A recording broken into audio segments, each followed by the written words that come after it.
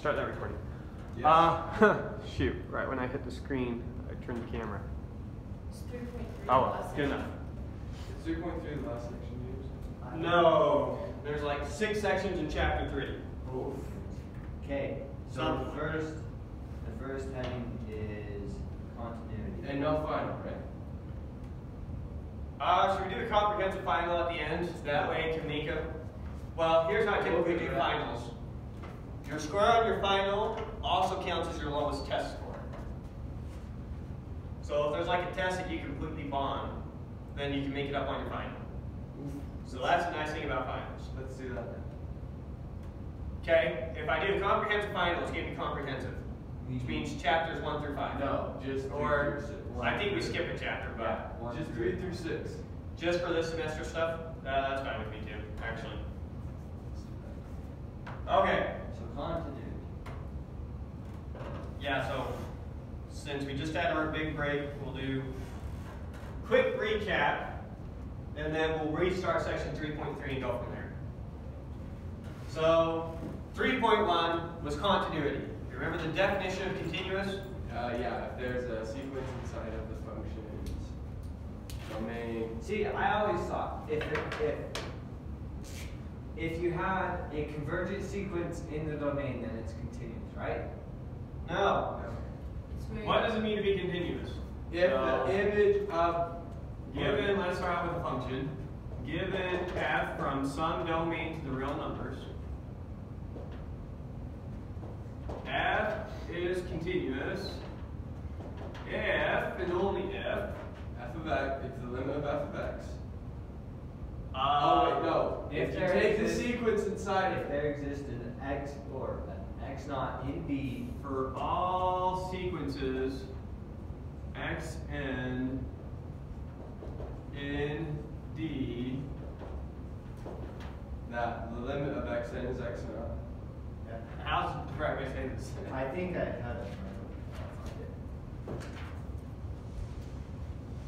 For all It said to be continuous. xn,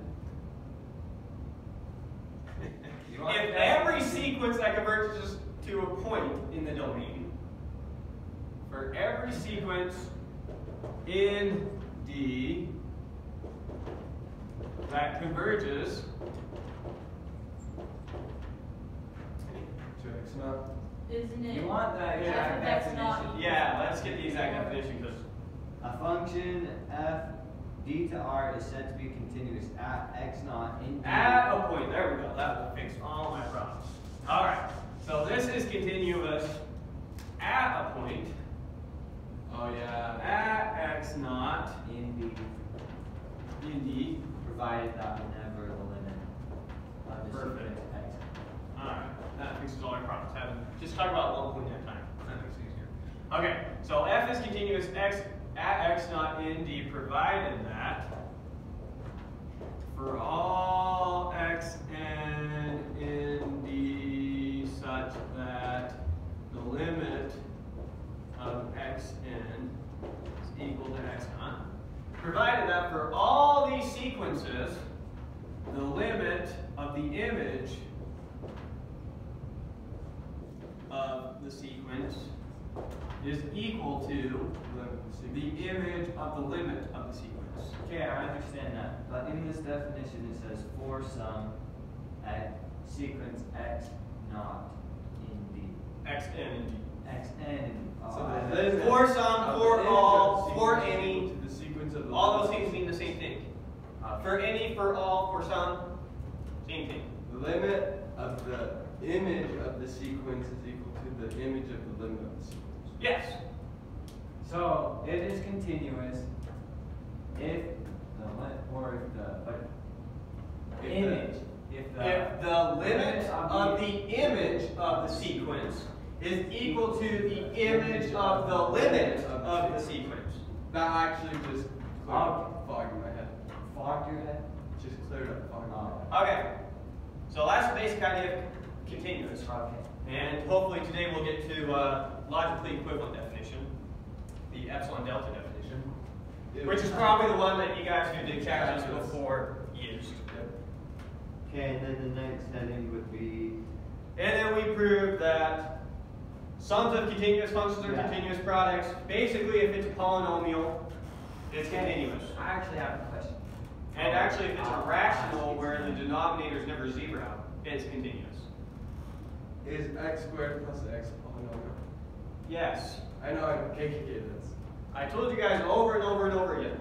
We did a proof close to the end of one of the chapter 2 sections, 2.4.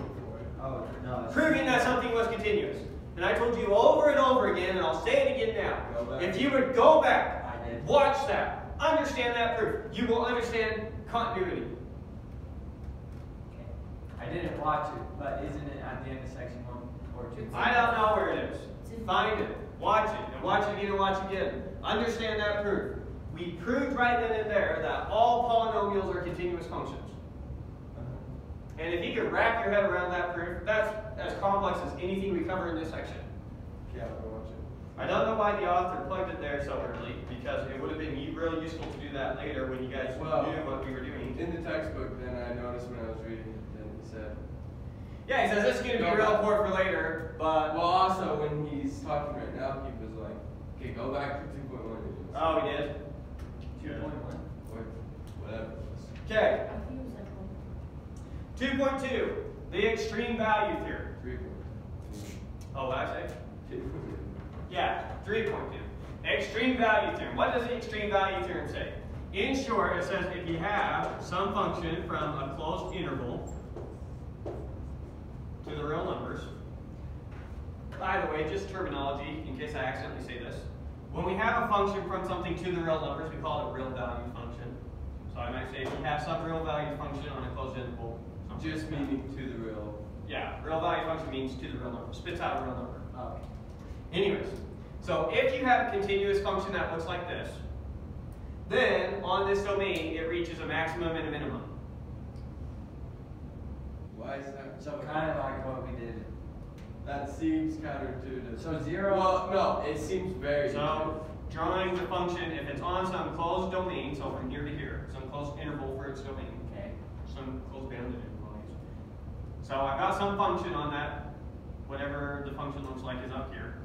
The function will reach, turn that dip down, it will reach a minimum and it will reach a maximum somewhere in this closed interval. Is infinity a min or a max? No. Then. So this, if you have a function like this and it's continuous, it will not take off towards infinity. Oh, and it's. Think of the one we Yeah. just did with 0 and 1. From 0 to 1. 0 to 1 to 0. And it's continuous and it's from a closed interval to the real numbers. Then we're guaranteed on that interval the function reaches a minimum and a maximum. And we're supposed to find that. No, this is what the theorem says. The theorem says that that is the case. That there is. That there is a minimum and a maximum. Right? That's what the extreme value theorem was. Pretty. She said it just went through my head. Be interesting how that proof looks. Yeah. I bet you can find a video online of someone proving it. Probably. If you looked far and wide. Okay. Just go look up this text. And then the last thing that we did is called the intermediate value theorem. What does the intermediate value theorem say? Almost the exact same thing as this. If f is a continuous function on some closed interval to the real numbers. So whatever the function looks like, we'll just make something up. Then whatever the value of the function is here, and whatever the value of the function is here, there is some point in. Okay, let's label some things. Let's call this B. Let's call this A. This over here is f of A. This over here is f of B. You with me so far? Good. All sense starting to look like I'm slowing down. If we have some continuous function on the closed interval AB, so here's a hypothetical one. I'm just marking, here's f of A, here's f of B. Here's me so far. Just drawing a picture. So if we have a function like this, then for any C, any value you pick between f of A and f of B, for any value C, there exists an x naught in the domain such that f of x naught equals C. Okay? So if I know that the function reaches this value, and I know the function reaches this value on some closed interval, then I know for any intermediate value I pick, there is some point in the domain such that f of that point equals c. Yeah, if it's continuous, obviously. That is not obvious. Remember our definition of continuous. Look, saying it's obvious should be basically equivalent to saying that's really easy to prove. No. Okay, so it's not obvious. Because it's not really easy to prove. It's really intuitive for you because you were told over and over again, think about continuous as I can draw without lifting up. And you think, well, there's no way for you to draw from down here to up here without picking up unless you hit every point in between. Okay, yeah, that's not our definition of continuous. Right? That would be funny if on our test we did that. Observe. Watch me draw this.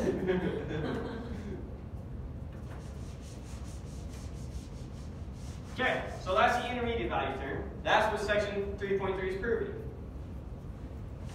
So we'll go back to that and we'll prove that. Okay.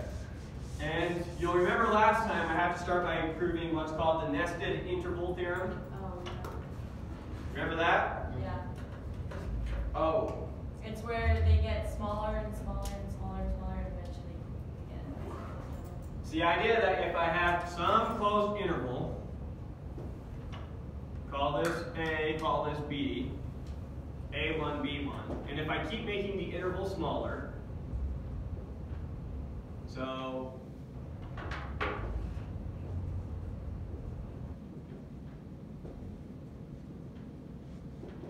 I start with some interval and I keep making it smaller and smaller and smaller, and I do it in such a way that an is always less than or equal to an plus 1 is always less than or equal to bn plus 1 is always less than or equal to bn. In other words, my a's never get past my b's and my b's never get past my a's, but it keeps getting smaller.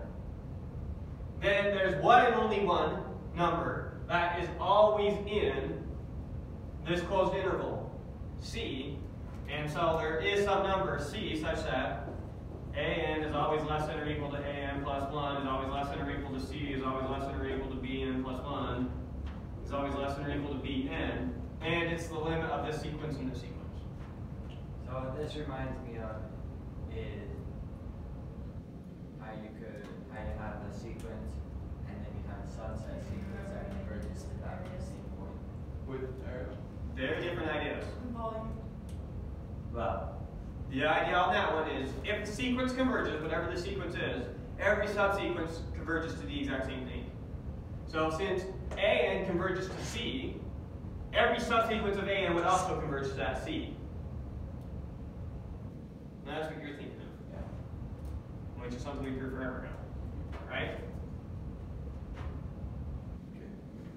Okay, does that not make intuitive sense? No. Remember, a subsequence still has to have infinite elements. So just because you use like every other one doesn't mean you're still not going to approach C, whatever it is. Anyways, so that's the gist of the nested interval theorem, which is what we had to use to prove the intermediate value theorem. So now we're ready to do intermediate value theorem. Right? For like the third time. First. Third. Third. First, this is the third time we're doing this. So probably going to have you guys just flat out write this out on your test. By the way, your tests from here on out will not be open book like they've been in the past. They'll be like discrete math tests. Okay, well, those were not open book. That's books. So you have to know the theorems that you're going to use. You can't just say, let me look that up real quick. Okay, but like last time I could refer to like 2.3. Now I have to say, observe this theorem. Yeah, you have to know what theorems you're using if you have to use a theorem for a test problem. Where you no longer get, maybe I'll let you, we'll say this. I'll give you a piece of paper. Nice. 2.1 theorem. I'll give you a piece of paper, no writing problems on it. You can write theorems on it. You'll give me the piece of paper before I'll look at before you start the test and you'll do the test. Good? Yeah. So write down the theorems that you have to use for your homework problems, and you might want to write down like a quick summary of what it gives you, so that you know. Anyways, so let's prove the intermediate value theorem. All right, what does the intermediate value theorem say? It says if we got some real value function on a closed interval is continuous,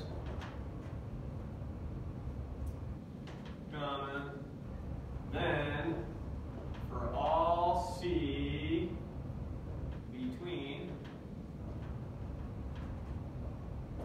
f of A and f of B, there exists x naught in the domain, and not including the endpoints, but between those points, such that f of x naught is equal to C. Does it have to be open interval? Well, if it's in the open interval, it's in the closed interval. The open interval gives us some other information. We know it's not A because C's between those, and we know it's not B because C's between those. Right? So, not including A, not including B. Because what's f of A? That's f of A. What's f of B? That's f of B. So it's going to be some point between those that gives us C between these. So pick any point C between those two. There is some point in the domain that's between A and B, such that that image of that point is C. Okay. Make sense? But it doesn't necessarily mean that A, B, or that is not a closed interval, right? This is a closed interval. This is an open interval. Yeah. We're saying x naught is between A and B. It is not A, it is not B. X naught is between them. It's in this. This is another way of saying x naught's between A and B. The only reason I didn't use this kind of notation here is because I don't know what's bigger, f of A or f of B. F of A could be bigger than f of B, or f of B could be bigger than f of A. But we know A. So C is between those, means that C is either in the open interval f of A to f of B, or C is in the open interval f of B to f of A. I don't know which of those is smaller. And this one I knew which one was smaller, so it's an easier way of saying x naught is between A and B. You knew it was smaller because it's part of the domain. And you Yeah, always try to because I small know it that B is first. greater than A. Right. I didn't know. Let's figure out these two. Okay? So let's do this one.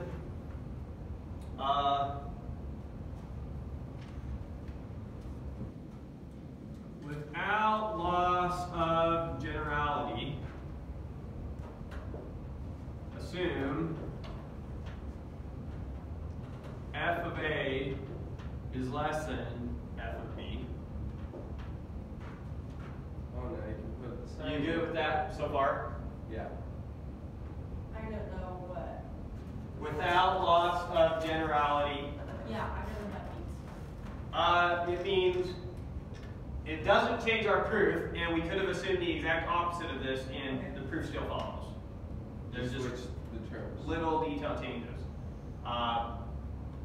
Often we use this when it just would require a relabeling of things to make what you wrote true.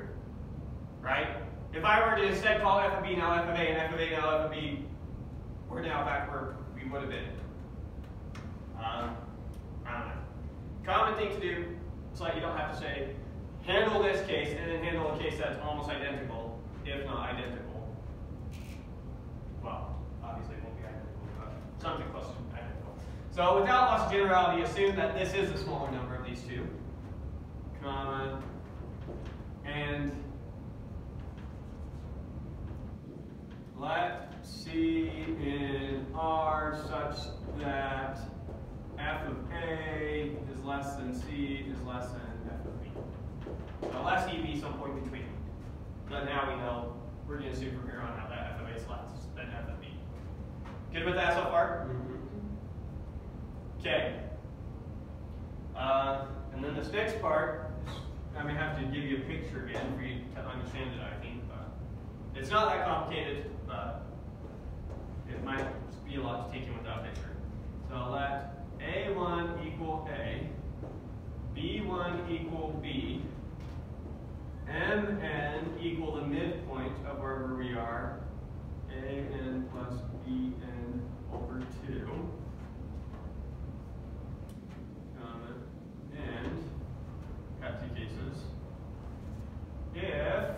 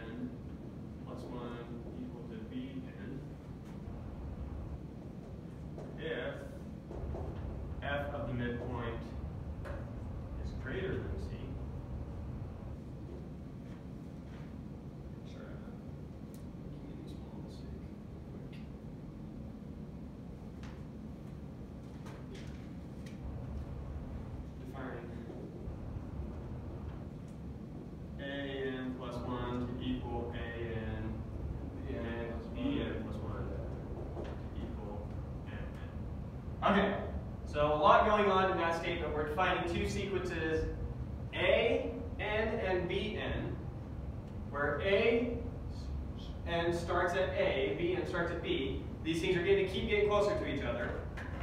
And what we're going to do is we're just going to take the midpoint and have either bn move to the midpoint or an move to the midpoint.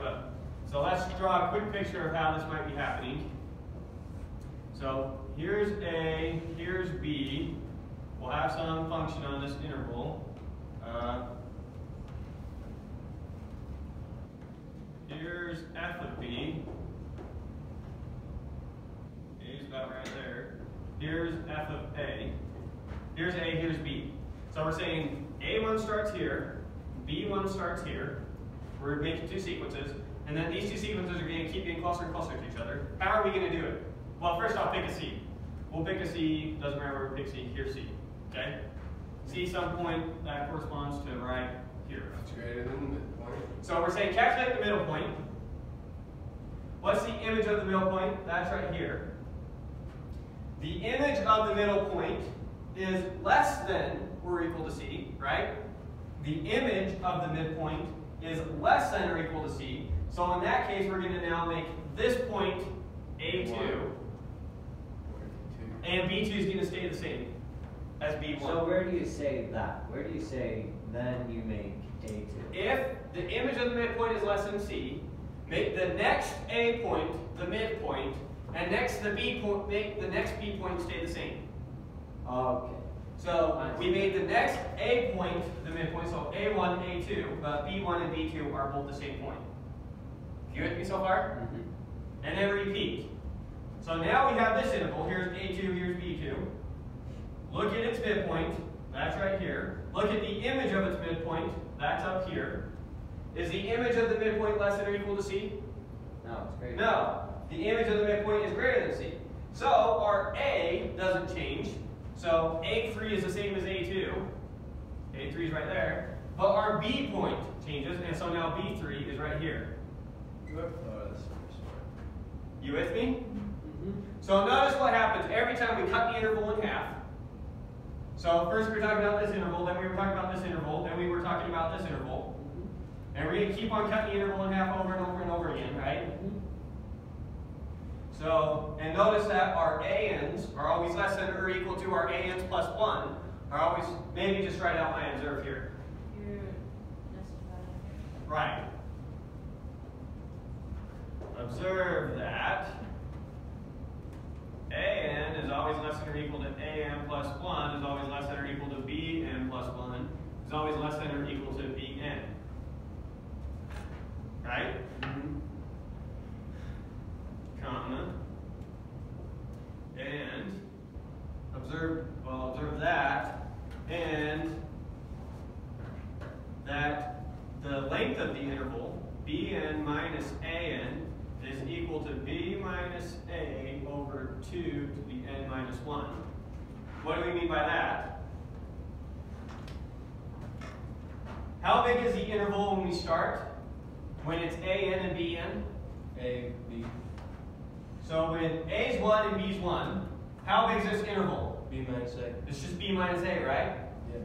Or in other words, B minus A divided by 2 to the 0. What's 2 to the 0? 1. So B minus A divided by 1 is still B minus A. So when n's 1, it worked. Let's see when n's 2. When n's 2, what's the interval? Midpoint. It's half of AB, right? When's it end? Oh, then it's fourth, then it's an eighth, then it's When I had A2 and B2. Oh. How big was my interval? It was half of B minus A. Okay. So this is how many times have we divided it in half? We've divided it in half n minus 1 times. Right. One less time than the interval we're on. So when we're on the first interval, we haven't divided it. When we're on the second interval, we've divided it once. When we're on the third interval, we divide by 2 twice. When we're on the fourth interval, we divide it by 2 3 times. So we've divided it by 2 n minus 1 times. Does that make sense? Yeah. So notice that this is always true, and that the distance between these things, kind of going to write a lot here, and that the limit of the distance of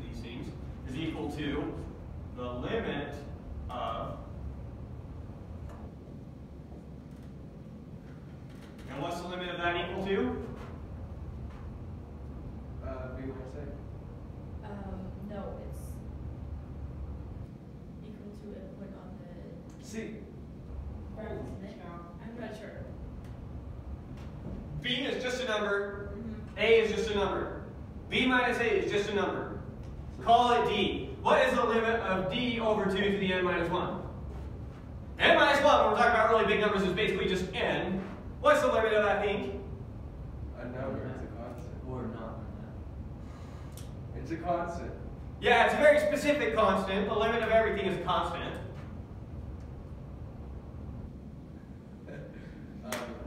What? You guys are in trouble. Zero. Zero! Holy cow! Take a big number, doesn't matter how big, divide by 2 infinite times. What are you left with? 0. You guys are in trouble. You just failed the class. I don't even know if there's any point continuing with this semester. Well, is the point continuous? Wow, that was really hard to get across. Okay. Okay, is this just obvious now? Is it popping out again? Yeah. These are the conditions for the nested interval theorem. This is the case, and the distance between these two things goes to 0. Those were the conditions of the nested interval theorem. Yeah.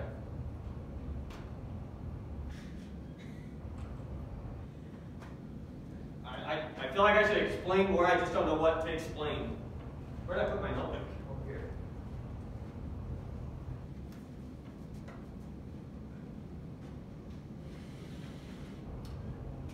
Okay, so this satisfies the conditions of the nested interval theorem, which tells us,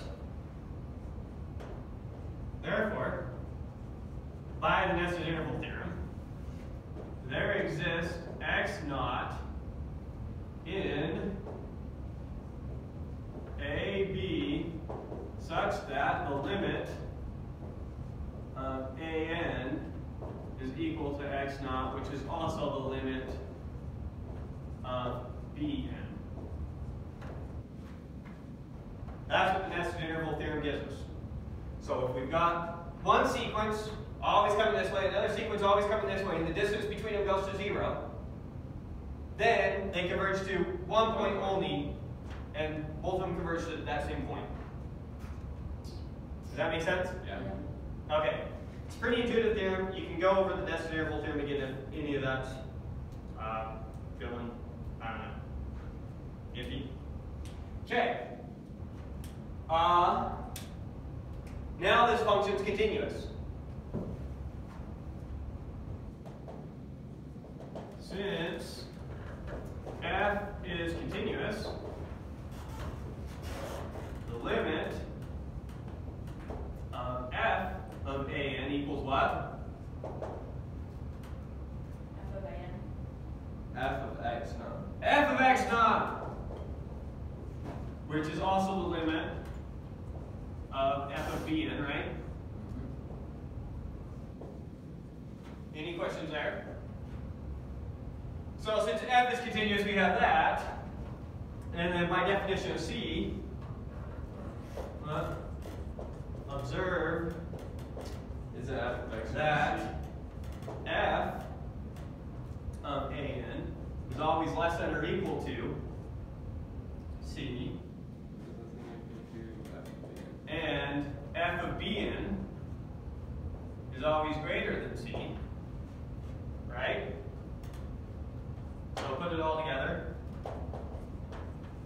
Then the limit of f of an is equal to f of x naught is less than or equal to C, is less than or equal to the limit. Well, okay. I'm kind of writing this in this way, but I think you'll see it's fine. F of bn is equal to f of x naught, which gives us that f of x naught equal to C.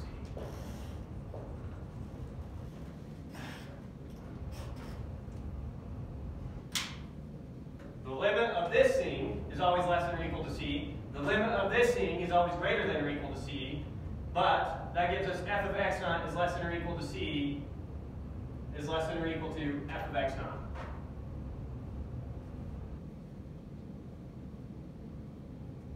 Why does that say that f of x not equal? Oh, I shouldn't have. Okay, let me write it this way. I'm trying to combine all this information in one. I'll write it on 2 lines, letting you'll see it. Then the limit of f of an is less than or equal to c is less than or equal to the limit of f of bn, which gives us that f of x naught is less than or equal to c is less than or equal to f of x naught. That's why I was combining the 2. Oh. Which gives us that f of x naught equals c. I should have written it that way. I think that makes it pop out a lot more clear. Okay. So we just found an x naught in the interval AB such that the image of that thing gave us a c, which is what the intermediate value theorem was trying to prove. Any questions about that? No, sir. Okay. So let's see a quick example problem where we might use the intermediate value theorem.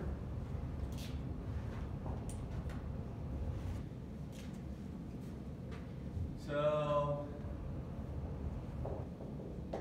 example.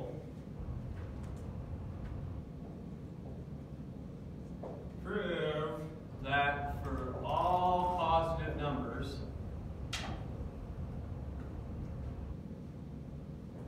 there exists x greater than 0 such that x squared equals that positive number. So for any prove that for any positive number c you pick, I can find a positive number x such that x squared equals that c.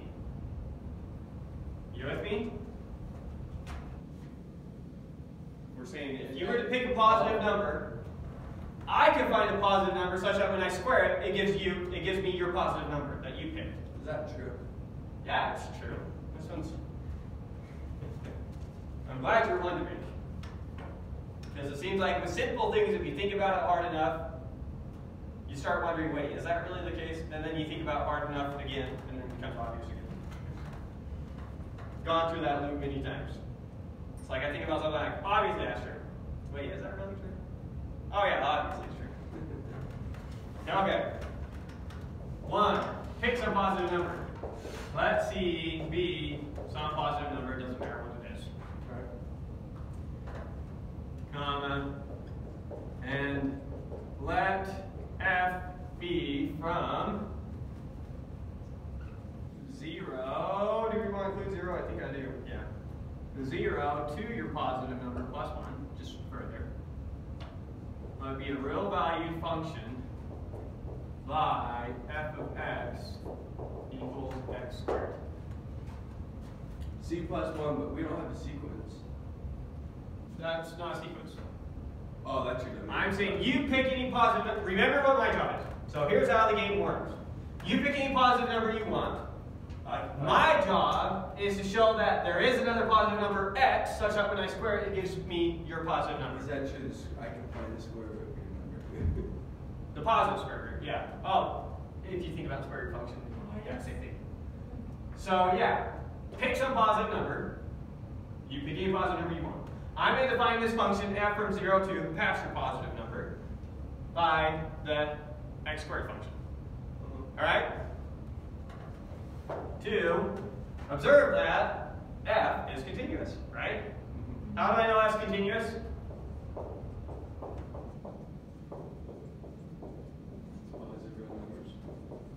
I'm going to throw something here in a second. What's the proof I said over and over again? If you go back and watch this, all polynomial functions are Continuous everywhere. continuous. Yeah. Say the whole function is continuous means it's continuous, not so mean. Polynomial function, continuous. Is that a polynomial? Yes. How do you know? It's squared. What's a polynomial? Do you know what polynomial functions are in general? X to a 10th degree or a 2 degree. Is this a polynomial? Yes. No! So let's cover what polynomial function is real quick. If I can write it of this form, f of x is equal to a dot, we'll be done for a second.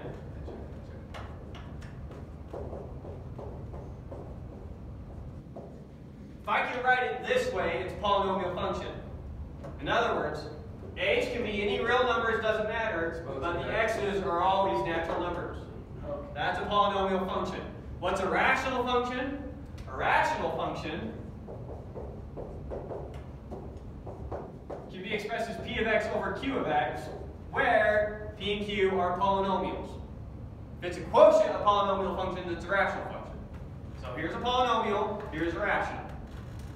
P of x and q of x are both polynomials. Yes, a rational function is a quotient of polynomial functions. Comfortable with that terminology? Because I think that's my simplest way to say it. Where obviously we don't have 0 down here. We need a good domain. So this one can't ever split out 0. And we proved that rational functions are continuous. That's another thing that we proved. This was pretty easy to do if you understand the proof that polynomial functions are continuous. And you understand this proof if you'll go back and watch it and understand it. That's on you to understand that proof. Okay. But we proved it. Okay. Anyways, observe that f is continuous since it's a polynomial function, right? Okay. Now, observe that f of 0 is equal to 0 is less than c. Right. And that f of c plus 1 is equal to c squared plus 2c plus 1 is greater than c. Right. Because we're all positive numbers.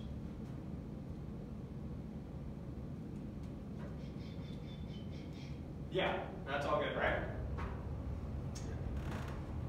4. By intermediate value theorem, comma, there exists x naught in 0 to c plus 1 such that f of x naught is equal to c.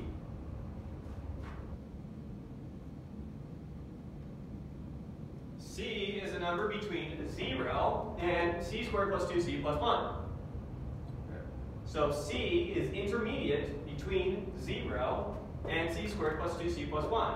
Or in other words, c is intermediate between f of a and f of b. So since c is between f of a and f of b, there exists x naught such that f of x naught equals c.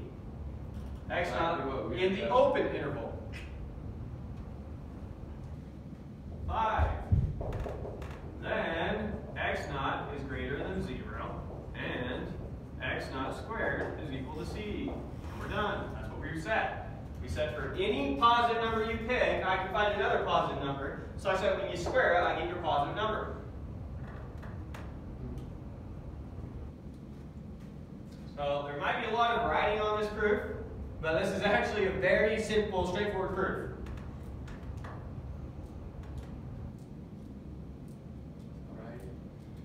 Why did I need to go to c plus 1? Why didn't I just go to c?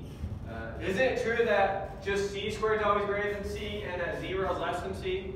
Well, you gotta get a number greater than c. Yeah, c squared. I didn't need 2c plus 1, right? I could just use c squared. 1. In the case that it's 1. No, because In the case that c is 1. C doesn't equal your c1 or c less than 1. What if c was a half? Right. 1/4 is definitely not greater than a half. You have to have one bigger, right? Because So I went one further, that way this is always bigger than c. And I could have used, the fact that I used c plus 1 here might seem kind of weird is my point. It was weird until just barely. But I just needed something so that when I square it, I get something bigger than c. That's all I'm thinking. Could have used 1 there. Could have used 1/2 there. Could have used 5,000 there. Could have used 68 trillion there. I just needed something so that when I square it, I get something bigger than t. That's all I was after. Does that make sense? So is there anything weird about that proof? This better feel like something you could easily reproduce.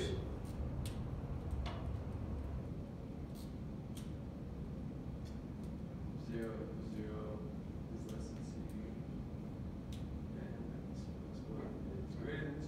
It shouldn't be less than or equal.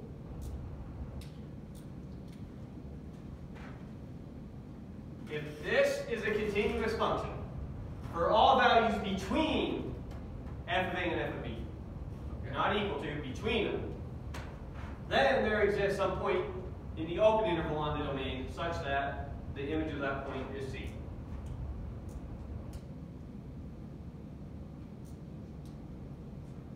Has to be continuous, it is continuous, it's polynomial. Yeah. Yeah, easy. Very easy. Easy, easy. Easy lemon squeeze. Okay, maybe I'll just make that as a problem. Yeah. Maybe I will. I don't know what I'll do. We'll see. Okay. And so if this were a cube, could you have also figured it out? Yes, sir. Nothing weird there, right? It's polynomial. It's polynomial. Okay.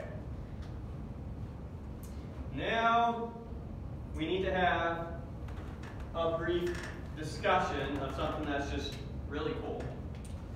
So if I were to give you an equation of the form a0 plus a1x equals 0, you could solve that and figure out what x's make that true, right? Yeah. If I were to give you one of the form a to the 0 plus a1x plus a2x squared equals 0, you know how to solve that and find out when this is true. Yeah. It's called the quadratic equation, right? Yeah. Quadratic formula, Factor out or whatever. As well. right? Yeah. Well, the question is, can we keep making the degree of the polynomial bigger and bigger and always do this? Is it possible to do this for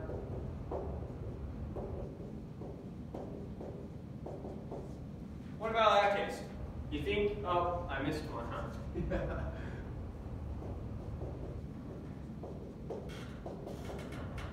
Can we solve ones that look like that? You don't know how to do it in general, but there is a formula. The same way that there's a quadratic formula, there's a cubic formula.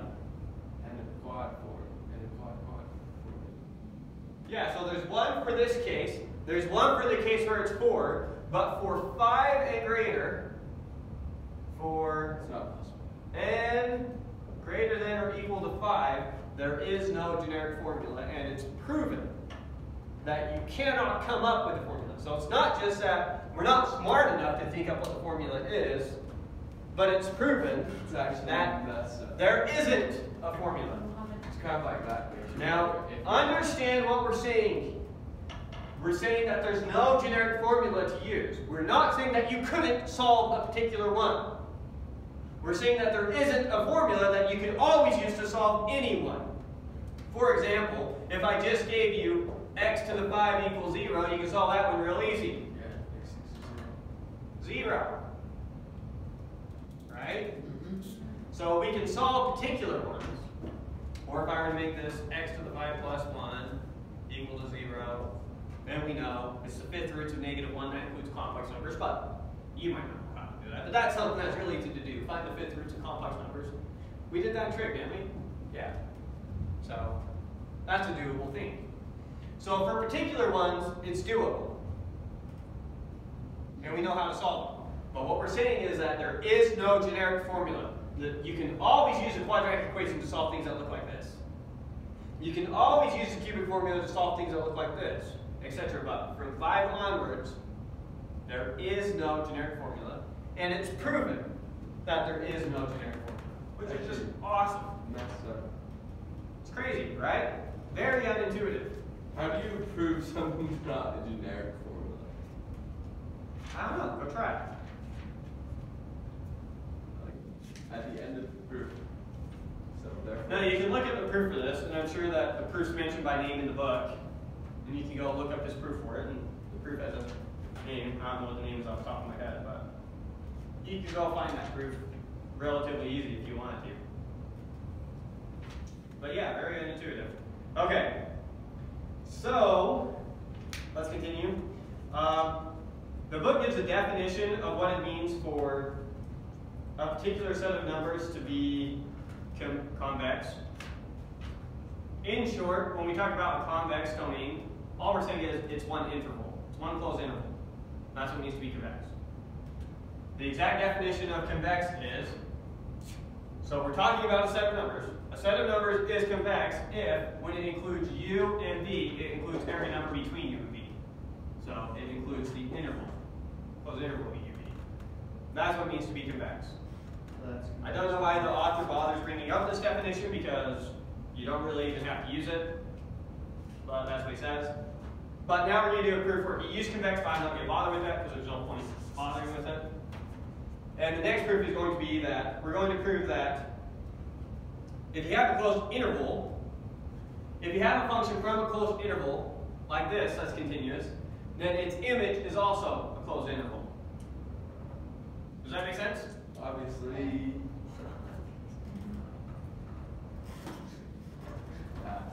Pass? Oh, so it's not obvious? No, Are you going to use? Yeah, I'll erase this side because it might be useful to have the intermediate. It's going to be useful because obviously that's what it is. Since this chapter is the intermediate value here.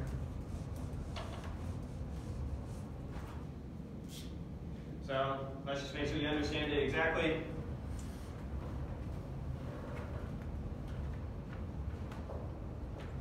Proof.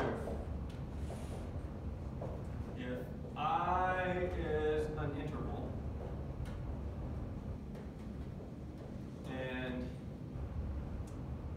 if f is a function from that interval to the real numbers, if f from that is continuous,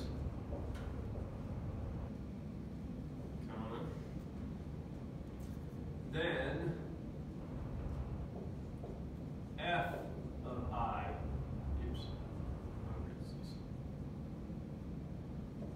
f of I is also an interval. Do you understand what we're trying to prove? Yeah. If the domain is an interval, the image is an interval. Okay? Now, how are we going to prove that the image is an interval? The way that we're going to prove that the image is an interval is we're going to say, how do we think about an interval? One way that we can think about an interval is that if an interval contains 2 points, it contains every point between those 2 points. Right? So if I show that anytime it contains 2 points, it contains every point between those 2 points, I've shown it's an interval. Okay? So that's what we're going to do. We're going to show that if the image of this thing contains 2 points, y1 and y2, it contains every point between those 2 points, y1 and y2. You'd have to use convergence. No, continuous. Yeah, we're going to have to use continuity, of course, because I wouldn't bother telling you it's continuous unless that was important, right? I mean, what you're proving, it always gives you hints about what exactly you should use. Kind of like we were saying before class started with that problem where it gave me like 3 very specific things. It's like, yeah, we have to use those 3 very specific things. Not always, maybe the author's trying to trick you, but that's not that common. So let y1 and y2 be points in the image of this function,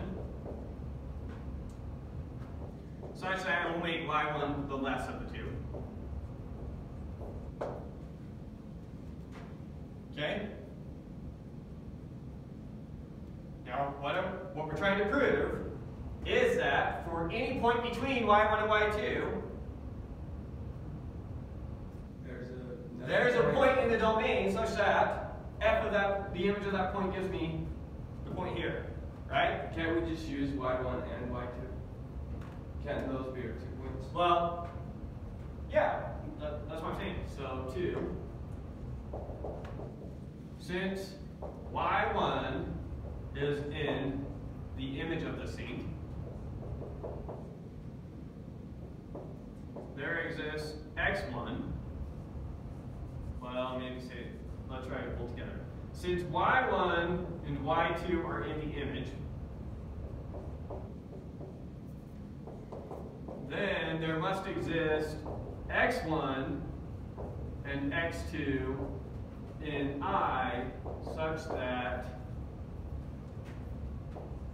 f of x1 is equal to y1 and f of x2 is equal to y2.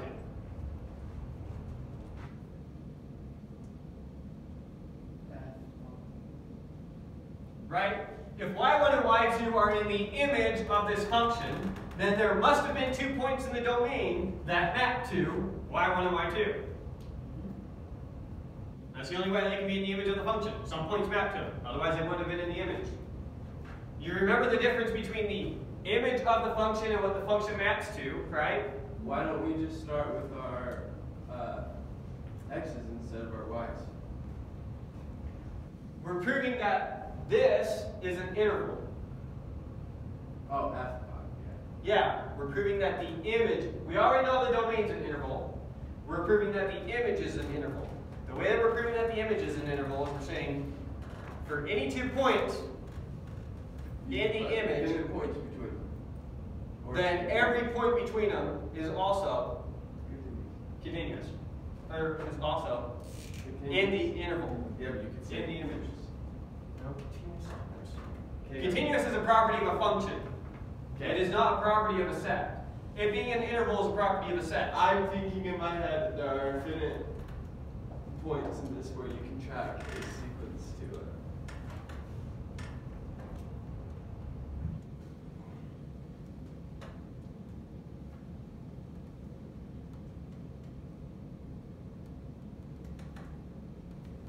I should have gotten my sequence same time. Let that and that, such that that, comma, and let C in R such that y1 is less than C is less than y2. Yeah, you get the idea.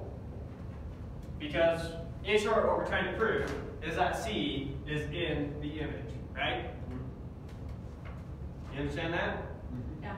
C is just some generic point between them. We're saying every generic point between them, namely C, is also in the image. So I'm trying to prove that there's some x naught such that f of x naught equals C. All right, 3. This is just some house cleaning that we got to do. It'll look kind of messy, but it's going to be simple. Let x min equal the min of x1 comma x2, and let x max equal the max of x1 and x2. And then we have our closed interval.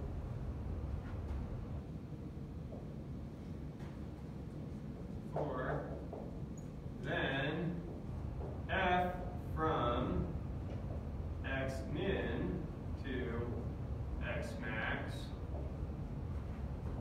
from that to R, is continuous.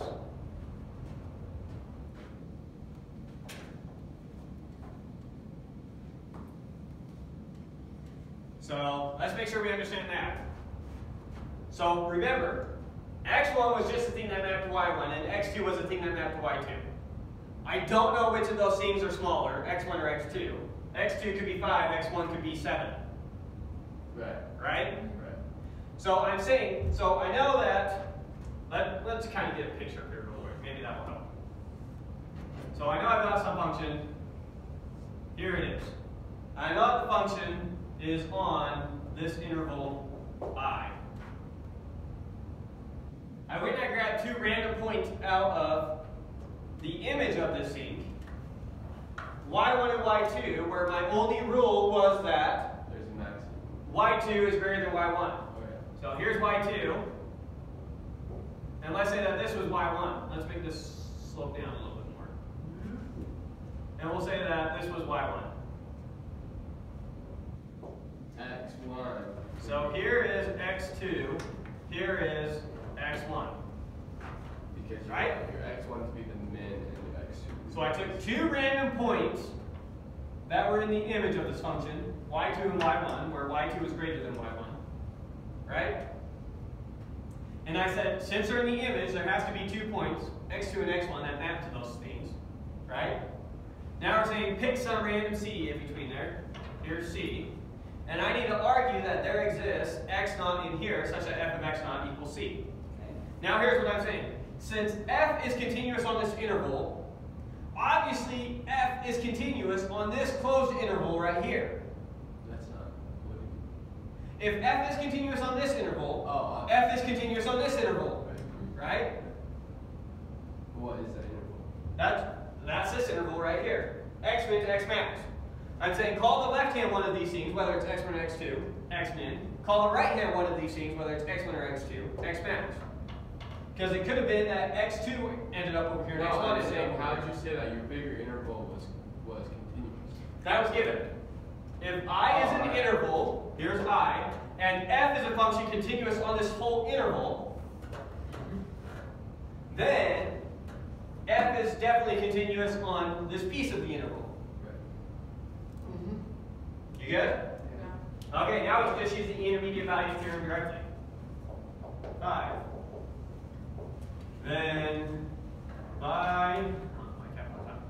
by intermediate value theorem, there exists x naught in the open interval, x min, x max, such that f of x naught is equal to c. Okay, wait, that didn't just prove it was an interval. 6. Therefore, c is in f of I.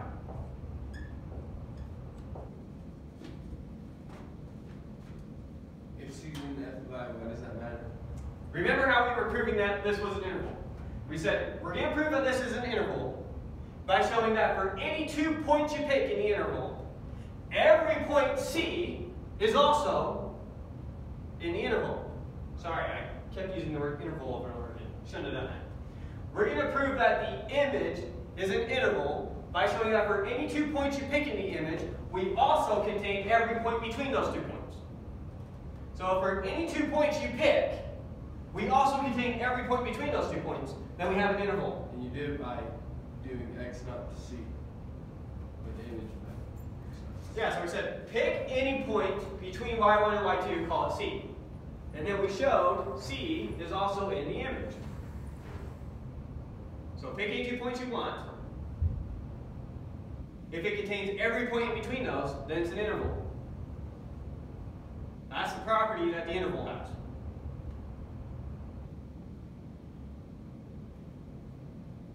Make sense? Yeah. Okay, that was the end of 3.3. Oof. I'm not ready for the test. Well, we're not done yet. The test is very soon. Like In 2 weeks. In 2 weeks. We'll probably finish Next week we'll learn 5 and 6. Then after that is the test. Okay, so now we're on to 3.4. 3.4, we get to the idea of uniform continuity, special kind of continuity. And we're going to find out that any function that's uniformly continuous is also continuous. But what's our intuition for a function being uniformly continuous? The intuition for being uniformly continuous is that I can limit how much the function changes on a small interval. So let me help that make sense to you. So a function that is not uniformly continuous would be like the x squared function. The x squared function looks like this, right? kind of did that bad, a little bit more curvature to it. But the reason that this is not uniformly continuous is because I can get as big of change I want in the image in any small interval that you give me. I'm confused. So for any small number you pick, I can find a point in this function where it changes by any big number I pick. Right. So like. So pick a small number. 1. 1. So you're saying if we pick some small interval 1, now pick a massive number. 1,000. So 1,000 is a massive change, right? I'm saying that eventually on this function, I can stick this one interval and I can find a point where the function changes by 1,000 in that interval. Oh, okay. So on this interval, oh, it only changes by 2. What about here? On this interval, it changes by 10. What about here? On this interval, it changes by 100. But if I come out here, on this interval, it changes by 10,000. Oh, yeah, that changed by what we were looking for. So it's not uniformly continuous. Uniformly continuous means that I can find, for any small interval you pick, I can find some other interval such that my function will never change by more than this on this interval. Okay. Kind of a weird concept when you first hear it, but I think once it clicks, it clicks. Huh? I just Yeah, think it what does doesn't. x just be that? Or 1 over x? X. Yeah, x would be uniformly continuous. 1 over x would not. 1 over x would not. So x. So functions that kind of blow up as they grow. They start going faster and faster and faster and faster as they go. Our functions are not uniformly continuous. Yeah. Would be an example. So that's the intuition of uniformly continuous, and we'll come back and give it the really solid definition. That's the definition, the same way that continuous is like you don't pick up your pencil while you're drawing. That's a really high level intuition. Okay? So let's go ahead and take a break, and then when you come back, Holy crap, this section is so small. we'll I need to hit start uniformly 25. continuous. Yeah, but there's a 3.7. Oh, there is? Yeah. Alright. Make sure it doesn't have a star next to it. We skip one of the stars. It's called limits. Ah, yeah, we'll do limits. So yeah, we'll do 3.7 for sure.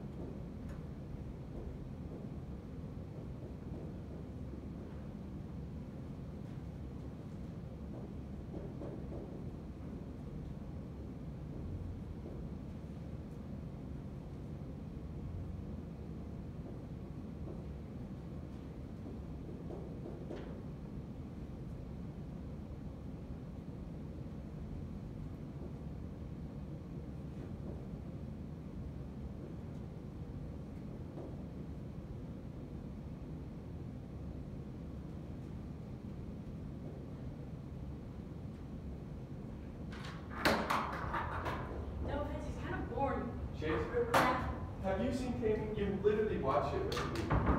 I have never seen Taming of the Shrew, but all of his other plays I have seen. Taming of the Shrew is literally about a guy trying to tame a freaking cray-cray woman. Yeah, I know. And I sit here and I'm looking at it and I'm just like, wow, I could fall asleep Donnie, right did now you like her play? and not miss anything. Your play? Did you? Yes and no. Did you like I mean, her play Hero choice? was good. James is a far better actor than I thought. That was impressive. I don't know why you guys picked such a. I mean, James kind of explains some of the history behind why you guys chose the play that you chose, but it's so like Old school. no. What's the word I'm looking Did it for? feel like childish? It focuses too much on specific people and gives other people no chance to really develop. Like when James first came out for the night that I watched, James and Catherine, when they first started talking, they were talking kind of fast and they were a little off, and as the play went on, they settled into their roles. When you never got a chance to really do that. When you first came in, you were kind of fast and off, and by the time you got comfortable on the stage, it was like you were off like again. And so that was a common theme for people coming on the stage. It's like, I never got to see you act. It's like kind of fast over the top, gone. Same thing with like when Megan came on. She came on with all this energy real quick, and then as she was settling in, it's like she was gone. But the character's like I quiet. think that's mostly on the actor, though, not Well- the play itself. Right, but the point is, here you guys are. This is A drama class. your first play, probably. This is a play where you're supposed to be learning how to do these types of things. So it was expected. But, so, it's like you and Catherine and, I don't know the name of the other people, but, Well, Carl is another good example. right, he was, came on and then he was off. yeah, Jane was on, she was off. yeah, so him, Catherine, and the maid girl and the grandma, Yeah, Amy and Ellen. You're right, like James. they kind of dominated everything. The last 2 weeks, James was pretty much trying really hard to focus on minor characters and trying to get them into it right up front so that they were so Whoa. different and not falling into their roles. Brink was rough. But he could only work on Brink as soon as everybody else had their characters. Right. Well, our next play is going to be Murder Mystery, and it's going to have, like, everyone's going to have equal, like, Yeah, so I think that would have been a lot better for you guys to have a more balanced play that way. As far as the action play itself, I mean, the humor was good. I kind of liked it. I hated the end. Really? Yeah. You think Graham should have got away with everything he did? No, I think Grant should have died. The kid should have moved on with his life. And that's life. You know, people die, kids are left in situations that aren't ideal, and that's life. And life goes on, and deal with it. But I didn't like the introduction of... I did and didn't like the introduction of death. I mean, the idea, okay, so now death's stuck up in this tree, so things can't die. I'm fine with that idea. I'm not fine with it once it becomes his choice. I don't like the idea that he was just humoring. Well, he was trying to teach him a lesson. Yeah, I don't like that. Here he is, death, and he's going to put his whole job on hold to teach this one old guy. He got the whole play, dude. Lesson. And then, when it was all said and done, it's like, and the kid dies anyways. Yeah. Gramps was just trying to stay with Pud, So which he if did. the whole idea that if Gramps would have just gone in the beginning and Death would have humored him gives a different outcome. Death sticking around caused the kid to die. Right. I see. So in his humoring, he killed the kid so that the kid and this other guy could go on and be together. So I didn't like that. Grant should have died. It should have been Death's choice. Death should have been stuck there. In the end, Grandpa should have come to the realization that life goes on, what happens, happens. Kid has to grow up in tough circumstances, kid has to grow up in tough circumstances. Tough life. Yeah. But You got that played pretty well. Like, Uncle James was saying some things like 5% of the audience will catch on that death is just up there to humor. Exactly what he said. That's not stuck up the tree. yeah, see, I don't like that. So as far as the actual play went, humor was good. The end of the play, didn't like it all. But Well, of course, that's just a tasting. you have to come try that one. But James's acting was Oh yeah. impressive. He You know, I didn't expect him to be able to do that. Catherine too. Catherine, yeah, but Catherine does a good job, but I feel like her role fits her more naturally. And because so much of it just works so well. I mean, not even just that she's small, but her voice, the way that her voice already is, just adds so much to the role already. Like, she doesn't have to try for that, she just gets that for free. She's one of those people that it's just kind of entertaining to listen to her talk, period. It doesn't even matter what she's talking about. And so, she has that going for her. But, yeah. Same pet's name. Well, and it's almost like, so one of the great humor elements, one of the humor elements in this play is supposed to be like the little kid cursing like Grams, right? And her voice cursing already was just hilarious. And so that was great casting, I think. But yeah, I would have preferred to see a play that was more balanced between everyone, so I could see everyone kind of have a chance to come into the character. And then, yeah, I didn't like the end of that play. So that's Cool. one person didn't have to. That's a win in my head. Huh? So that's a win in my head. That's a win in your head? Bert Colley's the one that casted us off. No, he put me the third grandpa. Taylor. He put Carl. me the third grandpa, but you the second. No, he put Carl first grandpa, Taylor second grandpa. Oh yeah, I remember that was weird. Yeah, it would have been interesting to see other people do the exact same roles. And Oh my word, that would be so fun to reproduce this play and have everyone a different role. That would be so funny. kind of, I kind of think it'd come back to bite you. Well, it's not like we perform it. I'm saying like it would just be cool to watch. It would be interesting. It would be interesting to see. Dude, it how would be different interesting people to did different see. roles. Just Carl this next play, it's gonna be played cool to what? watch James transform to a whole different. Yeah, well, I don't think you should not purposely go for a small role because you had a big role in the last play. Right, but in class, the purpose of the class is to develop your ability to perform dramatically. You need to give every student an opportunity to develop. Right? Isn't that the point of the class? It's not to put on a good production. It's Well- the students to develop. Well, no, part of the learning is how to create a stage, how to do makeup, how to do. Yeah, that's true. I assume that people who had smaller roles were more responsible for other aspects of it. Yeah, that But- stage. I built it all genetically. I'm literally gonna hate you. She did more work to build it on stage than you did. And that's what counts. Yeah,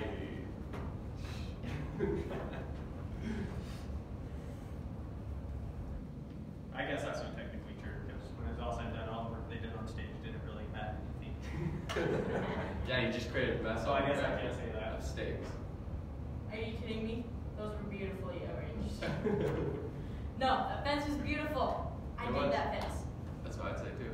Except if you sit where the fence was and you sit over here and you look at the fence on the side, It's super crooked. slightly slanted. I It know. was like that. That's Thanks for right. that. I'm just, Can't expect the best work out.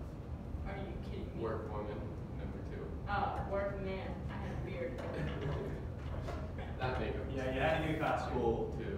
Oh, dude, Mimi was so good. Not even. You can see she yeah. took her hair down. She took her hair down in the second act, so it was like the funniest. Dude, she stuff. looks so much like Jonathan. I would have loved to see Mim play the grandma. Mim got casted as Demetria. As Hell. Demetria. And then She they probably did- would have done alright as that too. Then they did a recasting. But Jessica's kids just have a talent for playing a grandma. That's where they belong, especially if it's a stern. Stern grandma. They learned from Mom and Dad. Huh? I said they learned from Mom and Dad. No, I Jessica. Her meat room. It just works out for him good, I think.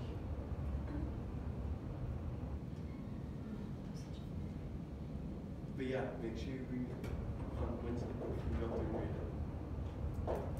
Dude, I was talking Donnie, have you read Carl Count Monte Cristo? and Yes, a long time ago. I cannot believe she's making you guys read that whole We're book. reading that in Seaman Lit. Did you like it? That's good. I like the overall story. I thought that the book dragged on. It's literally 34 hours. The beginning did. 34, I said 54. No, it's not. It's 54 on audio. No, it's not. And it's on Letterboxd. I can pull it up. Probably just depends on who's reading it. I mean, some people read a lot slower than other I'm people. gonna just find the fastest reader at 2 times So- speed. I cannot believe Yeah. she's making you guys read It's it so slow She's paced. not making I it think so you fast. can easily No, listen to it no, at a very fast rate and still follow the entire You guys story. wanted to. She's like, Super slow book. I would definitely not recommend We it. all said, yeah. And we named a lot of novels. I don't understand why things We all that wanted get to classified as have classics get classified as classics. I will tell Really? you right now, half of you will not get through that book. Oh, she knows It's that. rarely impressive to me. Have you read Frankenstein? Frankenstein I haven't read. That's the classic that they all say is like extremely In great. fact, But another one that I read that's just supposed to be is like Crime and Punishment. That's another one that, Is that a book? yeah, yeah. Dostoevsky, something like that. Dude. Another big one is Hilarious. War and Peace. Never could get into it. It's like something. So maybe you don't know War and Peace, but War and Peace is another big one. That's this historical fiction, and you're watching this aristocratic family growing up in Russia during the time of the French Revolution. And I read stuff like that, and all it makes me want to do is go learn more about Napoleon. It's like, throw this away, read a biography on Napoleon's life, and I feel like I'm getting way more value. And I'd be It's more interested not in it. all about the history. I know, but it's like, even in this side book, where Napoleon is just a side character, he's like the most interesting thing here. Yeah, I know how that goes. And so stuff like that, And it like just, Voldemort. Kind huh? of like Voldemort. Hitler in. Kind of, but It see the kind of difference is is. the only way to learn about Voldemort is the Harry Potter books. Now, I'm not reading Harry Potter thinking, oh, I should just go read this side book, which is going to give me way more information about what I care about. Right? It's like if you were reading Harry Potter and you knew that there was a biography on Voldemort's life. What would you rather do? Keep reading Harry Potter or go read the biography on Voldemort's life? There literally is. Donna Harry told us to Potter. read Well, I hope not, because I doubt it's pretty Count of Monte Or side Cristo, materials garbage. Frankenstein, Right. and Les Mis. What? Who did? No, not Les Mis. It was Oh, it was Thief Thieves. Frankenstein. No. What's the name? Tale of Two Cities. Tale of Two Cities. That's Who is one this? that's been recommended to me a couple times. I've never gone down. Tell two cities. Donna. Is that Donna trying to recommended. find the If you want, Tale utopia of Two society? Cities and Frankenstein. And Like I said, I've never read it, so I'm not positive what it's about, but the feel I get from listening to people talk about it is it's talking about the way two different cities developed based on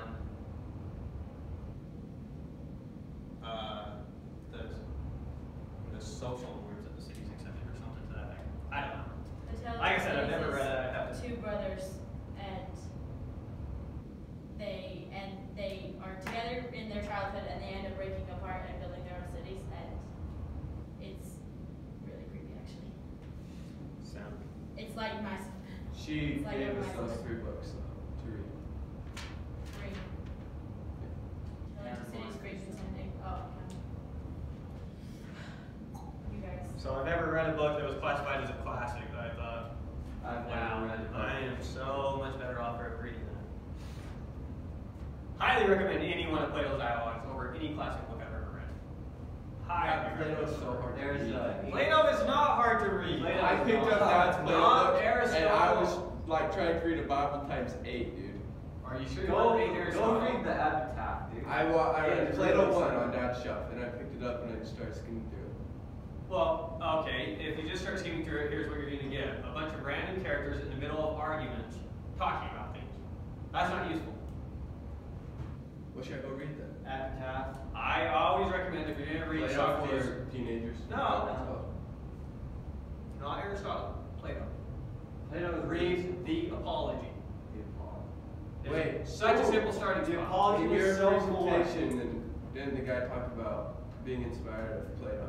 No, that was in, so there's this poet called Samuel Taylor Coleridge, and this was during the colonies, and so him and a friend read Plato, was inspired and then Aristotle and Socrates, and then we're gonna go start a Yeah, but what book was civilization it? based It was off- the Odyssey, I thought. No, the No, Republic. the Odyssey's The Homer. Republic. He has the Republic, which That's is the book that Nicole mentioned, or not Nicole. where he sets up a hypothetical, the utopia city is the Republic. Right, Yeah. that's what they wanted to do. They Yeah. wanted to create perfect society in America. He's So gonna that's not talk- Aristotle, that's Plato. Aristotle very much disagrees with that being a utopia society. So Plato.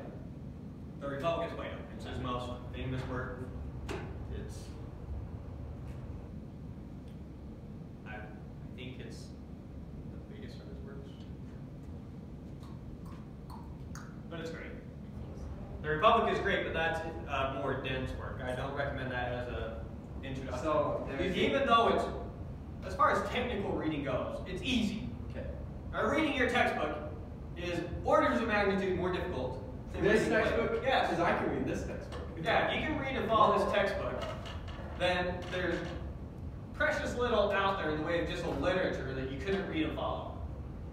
And you could even read and follow Aristotle if you would take the time to not just read it, but read, understand the argument, read, understand the argument. The same way that you read a math textbook, you'd be just fine reading Aristotle. It's not hard. This textbook is by far more dense than any philosophical reading that you're going to do, unless more modern philosophical reading, the problem you're going to run into is they use so much jargon that it's hard to follow. Use the Jargon, phrase like unnecessary. Technical terms, and sometimes they're using it in a very specific way, and the only way to understand how they're using it sometimes is to understand their past education. And so you can't really understand them until you go understand. So, Do you think Plato would look down on American society and think we are doing good? Or think that's a good government, democratic republic? would he look at our government and think it's a good government? He would look at our government, well, it's hard to predict what he would say about it because we have a type of government that he never got to see. I mean, he's very critical of democracies, for example. He thinks democracies are in a lot of trouble. Right, you're totally They're not right. sustainable. You They're think going there's to end up in prodigy tyrannies. children coming up in government. Prodigal? Prodigy. Like actual formed kids. In a democracy? No, he thinks that's how government should be. Oh, yes. Yes. He thinks that government should be done by the best. The best should govern. And so, obviously, that's what we think too. The question is, how do you get the best to govern? Right, you have to find some political agenda. And yeah, so unfortunately, in our society, the only people who will be elected are people who, A, you know about, and B, really, really, really, really want to be elected. Which, those two things in and of themselves cut out a lot of personalities that would make good presidents. For example, someone like George Washington, there's no chance of being president today. Because he has no desire to be president. The only reason he was president is because People push him. he had such a massive reputation due to his successes in war. Who's the greatest modern general you know of? Exactly. I know. Who's the greatest modern general you know of? Oh, yeah. Exactly. You won't even hear about George Washington today. And so our system's broken in that way. He would classify our system as an oligarchy. He would say that only the wealthy can rule. Because you have to be very wealthy to get elected, typically. Yeah, but we kind of formed our government so that rolling doesn't give you too much power. Right, the design of our government, we had a different mentality than a lot of people have in setting up governments. So a lot of people, when they go to set governments, they think about what would be perfect, what would be ideal. The American idea to setting up government is ideal is impossible, people suck. How can we stop them from screwing up? That's exactly what John says. That's our mentality towards government. Our government is not, what's the utopia? Our government is how can we safeguard against people screwing up in the best way possible? And that's the design of our government, which has turned out to work out really, really well. Like bankruptcy. You can claim that. like bankruptcy. No, like Like, I'm talking about the way our a whole Constitution's written, Senate. not the way that not our current set of laws necessarily. I'm talking about the design of the government, the Constitution, the checks and balances, because our government has drastically shifted away from what it was meant to be. That's hilarious. Well, it was never designed to be utopia, but it's degenerated in that certain branches have taken power that was never theirs to take.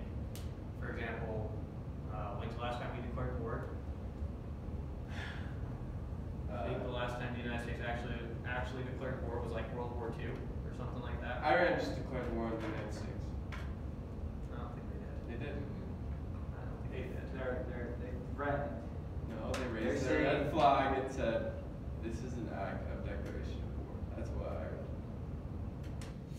The media has been greatly blowing out of proportion I know. what's been going on. I get that. So it would be real easy for you to read an article and think that we're at war with Iran when we're not, because I'm pretty sure that we're not, and I'm pretty sure that we're further from war now than we were before, because Donald Trump's finally doing in the Middle East what we should be doing. Well, in the Middle East, then I thought that. Okay, this is the media talking again. I thought we've been literally like pulling out. Right. So the idea was, from a 10,000 level point of view, 10,000 feet in the air, our plan in the Middle East was, let's appease the terrorist groups, try and get them not to do anything radical, and pull out and get the region to take care of itself. That was the big plan. Which isn't a very good plan. Because what ultimately ends up happening is, so we're bragging, sending in lots of money for people not to do things, paying them off, saying, here, we'll give you the benefit so you don't have to do this crazy thing to get the benefit. That money ends up going towards the groups that then make them more powerful to do what they want to do in the first place. So Trump finally stepped up and said, well, you know what's spurring all this? We killed one of their generals. Right. That was behind right. a terrorist group. Yeah, so we flat out killed the general, and which I think was a fantastic thing to do, because a couple days ago they actually attacked a U.S. embassy. They flat out attacked a U.S. embassy. And they killed 2 people. Why? I don't know if they killed people in the process, but the fact that they even did that shows that they feel a lot more bold towards America than they should. So Trump's, well, we responded, took out one of their generals, and then he said something along the lines of, and if you retaliate against us in any way, we have 52 targets ready to take out right now. Which is exactly the approach you take. The It's like, Democrats were crying over that. Right. I watched. they're having all this problem of, it's not a proportionate response. We need to respond proportionately. Responding proportionately encourages a response back from them, right? If a kid does something bad, and you get after the kid in a light way, they're just going to do it again, and they'll probably do something even worse. They're like, well, if you're going to do that, I'm going to do this. And they retaliate. But if you punish them very harshly, if you go over the top punish them, no, they're not doing it again. So a kid does something like, I don't know, they won't eat their food. What do? You send them to their room without dinner. Think about what you're doing. They are now required to be in a specific location for several hours for not eating food. It's kind of extreme when you think about it. Could you imagine you're sitting there at a restaurant, you didn't finish your food, so they lock you in a room and you have to be there for 5 hours because you didn't finish your food? It's kind of extreme when you think about it, yet that's the response you use when you're dealing with people who are being irrational. Iran's being irrational. Right. They think that they get to go and keep pushing the boundaries because we've kind of just been like, no, don't push it. Push it. No, don't push it. No, don't push it. Push it. Okay, we kill your general. Push it again and see what happens. We got 52 targets ready to go. Dude, their response was crazy. They had like millions. Have you seen the videos? You can see them. Their freaking protest was so like more than I've ever seen in America. Well, you had it going both ways. You had people in the Middle East protesting, and you also have people in the Middle East flat out celebrating because you just killed someone at the head of a terrorist organization. Now the media is largely liberal. Liberals are right now against Terrorists. no, against Trump. And so the rule is Trump does. Republicans do something, whether good or bad, we oppose it. Right. So the media is going to come out against Trump. Doesn't matter what he did, if that's good or bad. So he made a great move. And of course the media is going to come out against it, saying now we're on the brink of war with Iran. all this bad stuff's gonna happen. You know, Iran's gonna learn their place. Alright. The meme stuff. I know the memes are incredibly abundant on the internet. Oh, but they've been so good. There was one that was like everybody's snap maps this summer, and then all in Iran. I know. It's like So good. me and the squad getting drafted to World War III. Oh, there was one that was all of the video game players unite and Call of Duty's out there destroying it. Fortnite's like, hey, where do we drop it? It was so funny. Watch one WWE wrestlers, and one had the picture of the terrorist leader, and one had Donald Trump. Being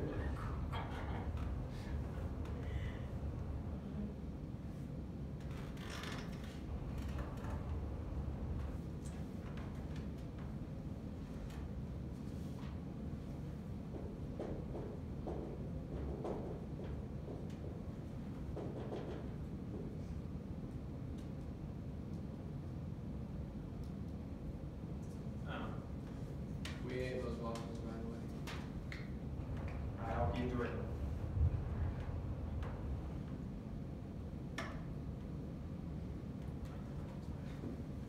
Well, let's start going through so I can finish this one if I want to get there. So, definition of uniformly continuous. So, let's look at the precise definition.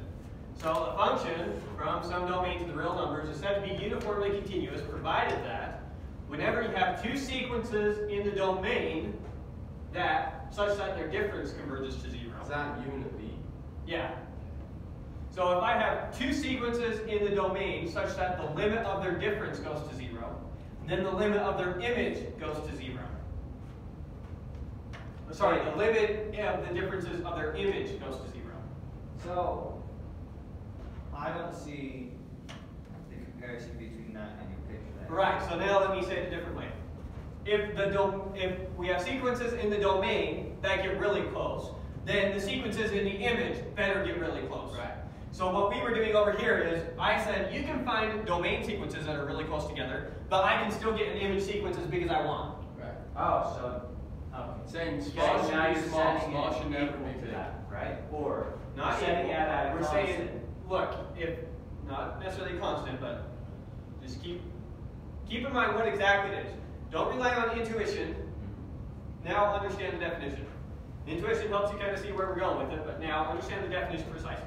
If we have two sequences in the domain such that the limit of their sequences goes to 0, the limit of the difference of the sequences goes to 0, then the limit of the differences of the image of the sequence goes to 0. It better go. So if the domains are getting really close together, then the images are getting really close together.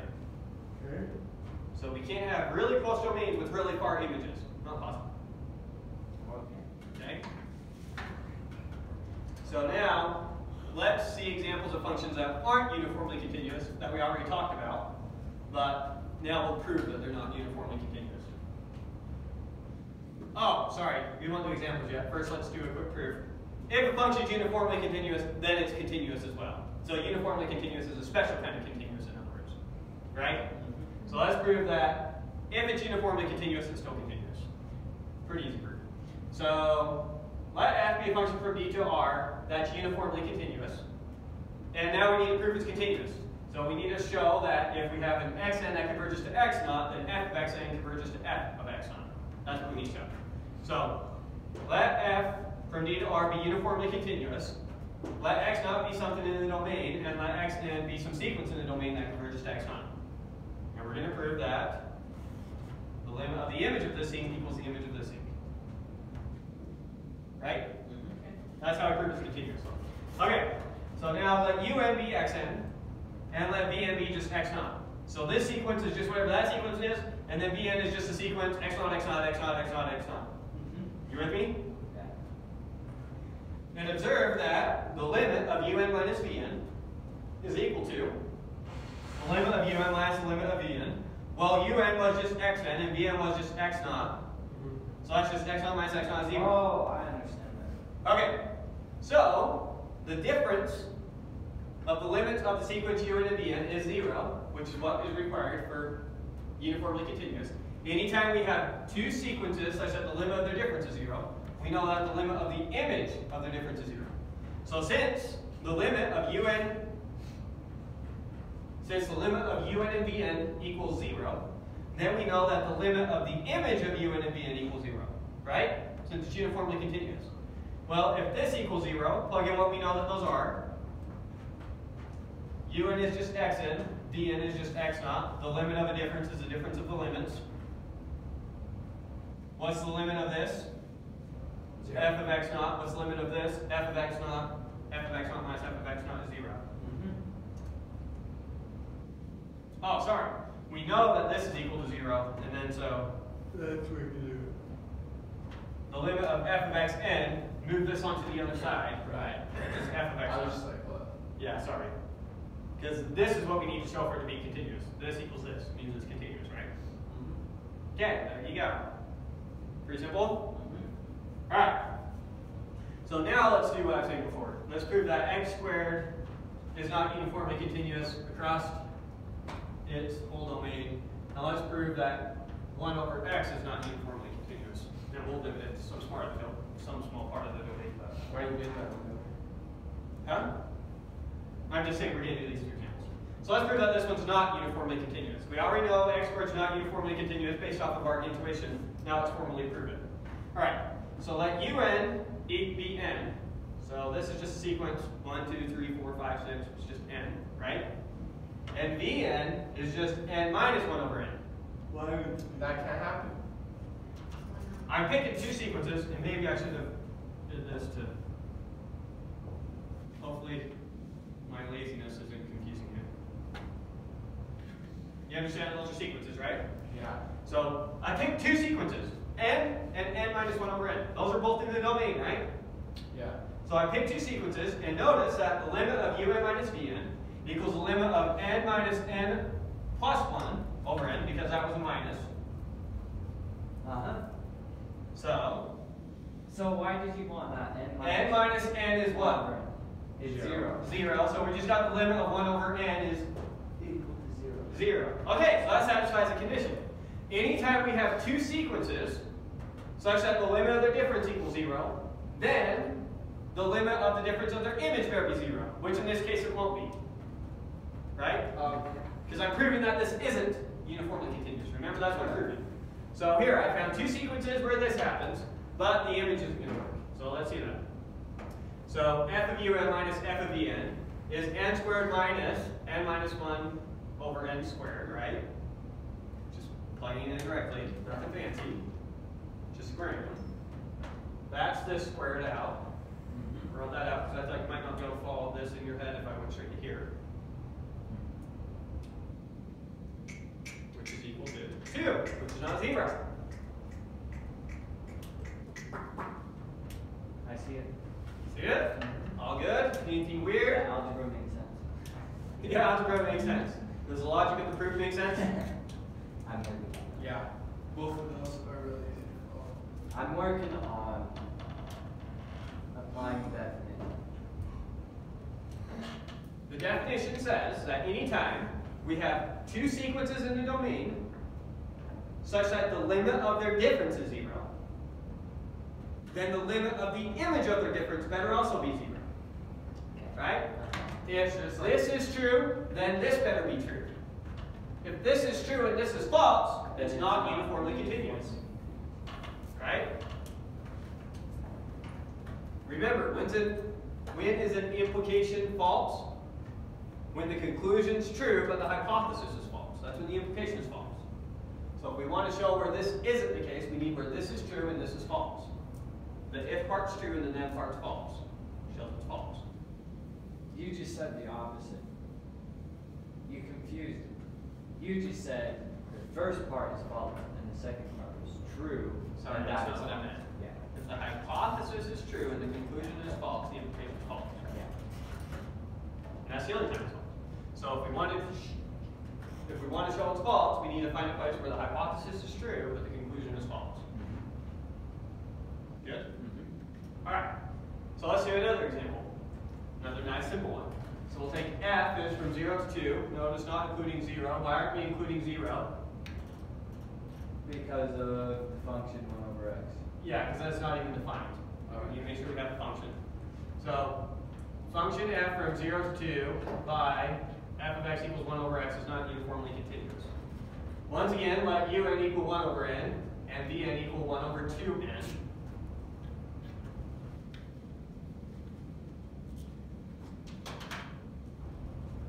And observe that the limit of their difference is 0. Right? Nice easy to follow. However, the limit of the image of their difference is n. The limit of n is not 0. Wait, 1 second. Wait. It should be negative n. Yeah. Thank you. And how'd you do that again?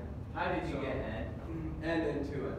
Oh, 1 over 1n. 1 over n minus 1 over, Oh. sorry, Oh. 1 over 1 over n Yeah. minus 1 over 1 over 2n. Okay. Makes sense.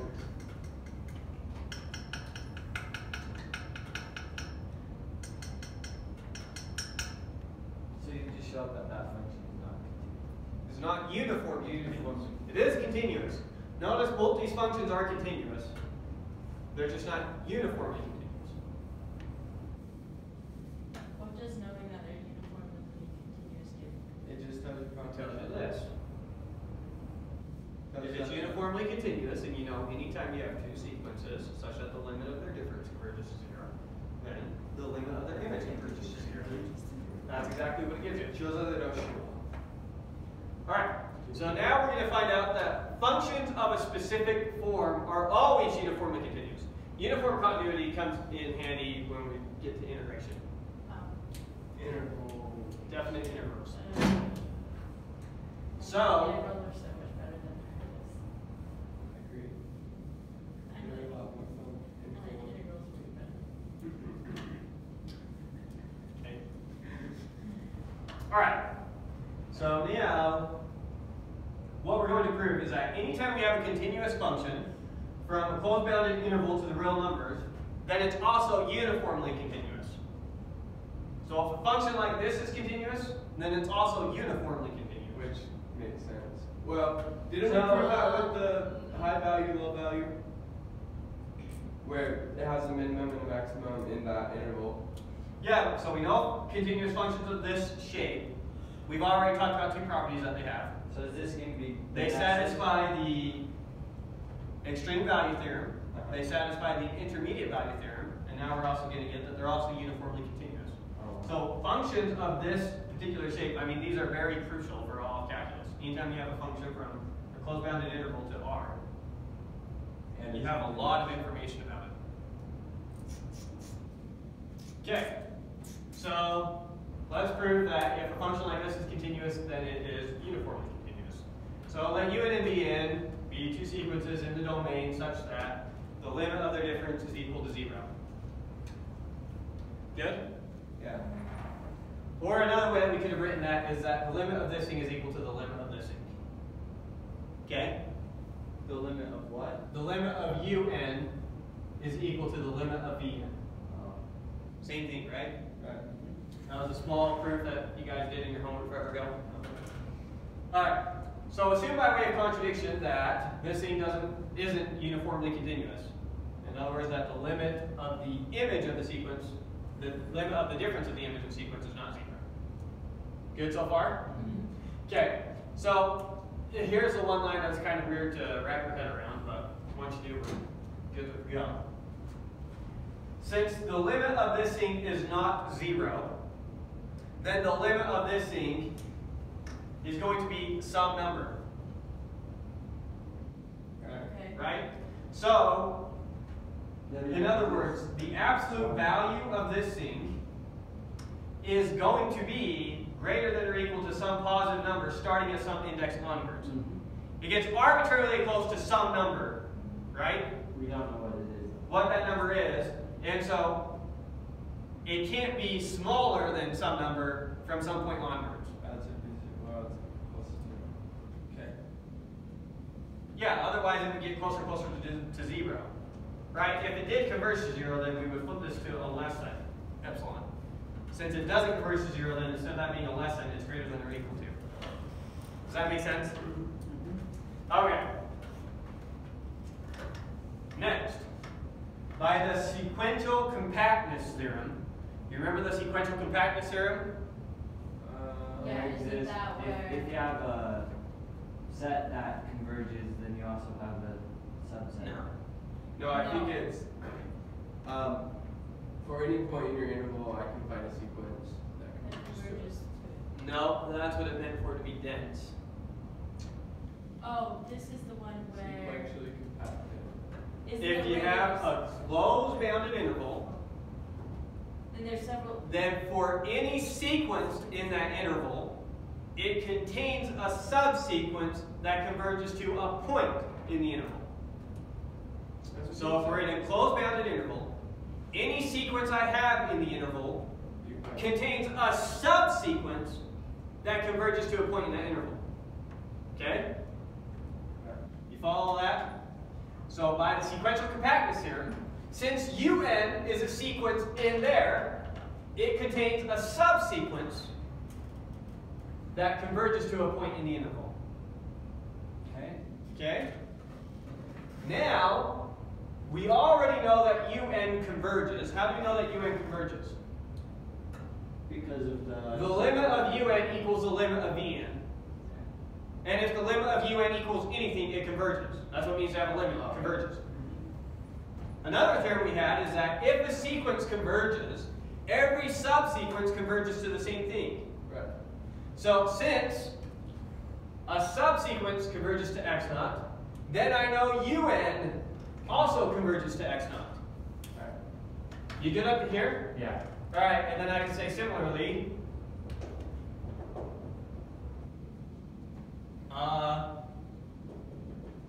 the limit of, well, I don't want to say that.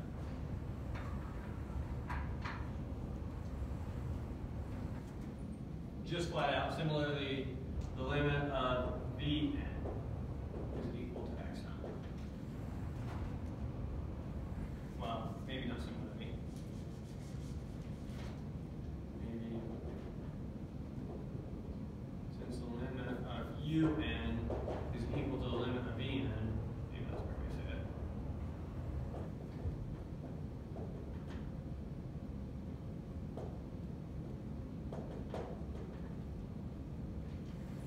Good? Yeah. Maybe we don't even need that.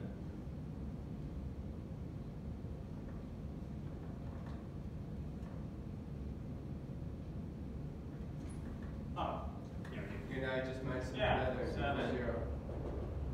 Since f is continuous,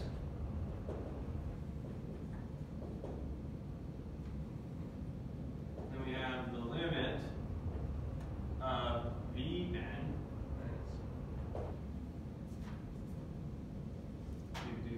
Do it this way.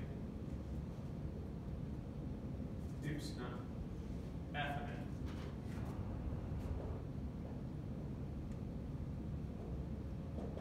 The limit of f of un equals what? If it's continuous. X.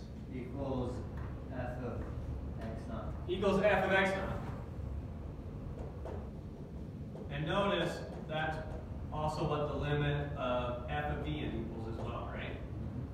So now if you minus them, then it's 0.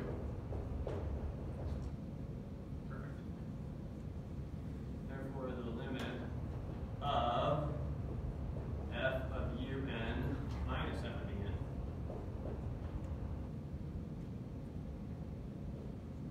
is equal to f of x naught minus f of x naught is equal to 0. Now you gotta do counter. What? You do contradiction. Oh, yeah. Perfect.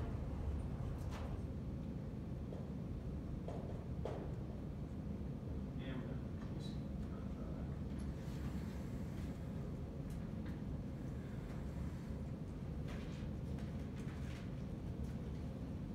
any questions in that? What does the box mean again? And so it is stated. And thus it is proven, and thus it is demonstrated we're done. Ta-da. Oh, there it is.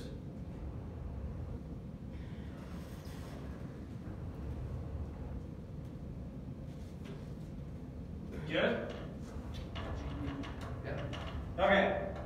So the next section, we're getting into the epsilon delta definition of continuity. This is a big definition, but it makes great sense. And then for you guys who already did calculus, this should already be, this should have been the definition that you were taught. It took like Arrow like Now, like, oh, important note, this is logically equivalent to the definition we already gave you. In other words, if you think about this as a definition of continuous, or you think about the definition that we gave you as a definition of continuous, it's sixes. It doesn't matter. They're logically equivalent. They're secretly saying the same thing. In terms of functions from the real numbers to the real numbers. In terms of real value functions, they're logically equivalent. Maybe with special different types of functions, they're different, which I'd be very surprised if they weren't actually different. But in this class, they're logically equivalent. They mean the exact same thing. So you can memorize either of these as your definition for continuous and be fine. That make sense? All right, so this is called, well, we typically refer to it as the epsilon delta definition for continuity, just because those are the two variables I'm using. So let's write it out exactly and then continue to give you intuition about it. A function f from D to R is said to be continuous at x naught in D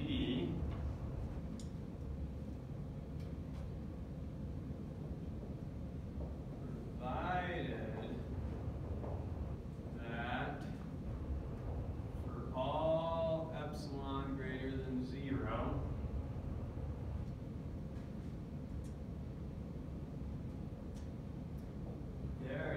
for all epsilon greater than 0, there exists a delta greater than 0 such that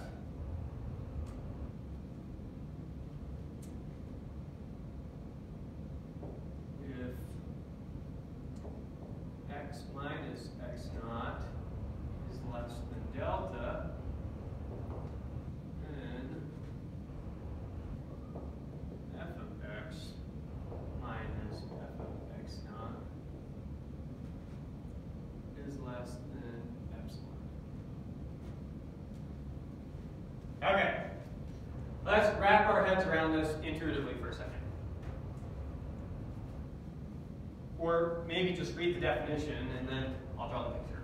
So a function from some domain to the real numbers is said to be continuous at a particular point in the domain, provided that for any positive number you pick, there exists some other, for any epsilon there exists a delta such that if your x's are within delta of your x naught, then your images are within epsilon of the image of your x naught.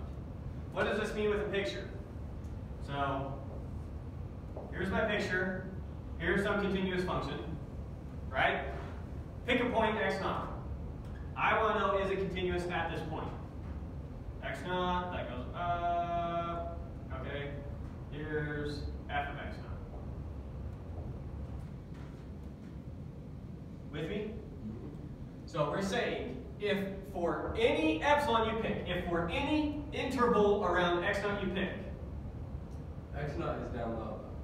or sorry, for any epsilon, any interval around f of x naught you pick. So for any interval I pick around here, so I go up epsilon and I go down epsilon. So this is f of x naught plus epsilon. And then this is minus epsilon. Maybe I'll just do plus epsilon minus epsilon. You with me so far? If for any interval around f of x naught you pick, there exists some interval around this. This is plus delta minus delta. If for any interval you pick around this, there exists an interval around this such that all these points map into this interval.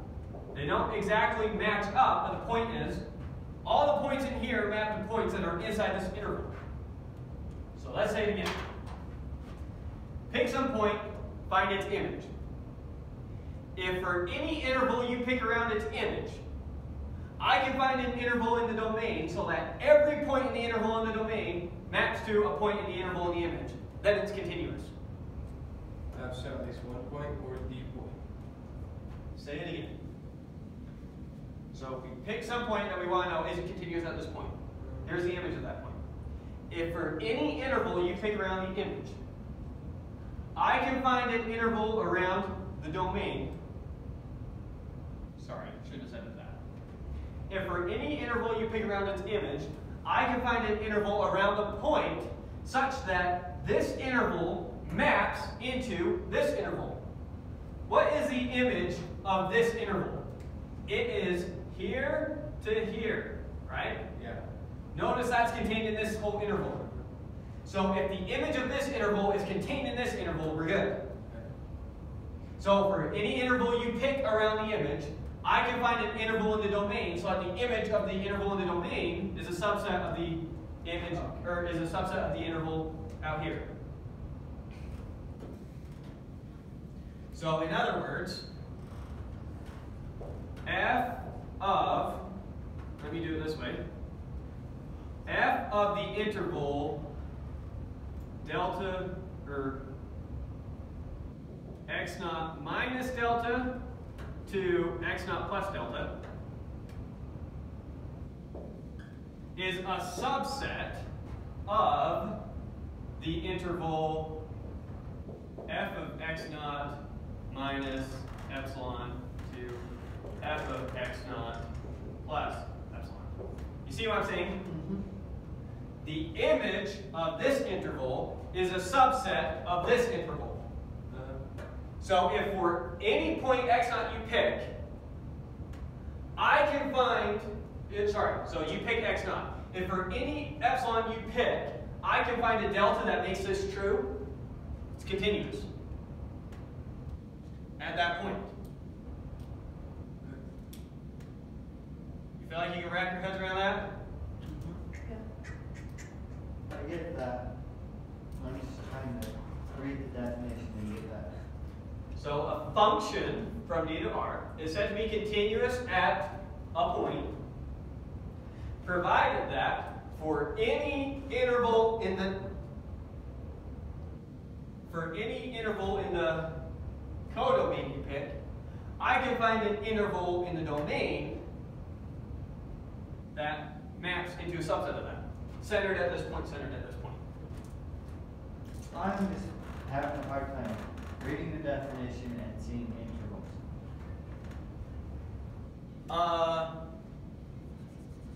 Remember another way that we can write this. This is the same thing as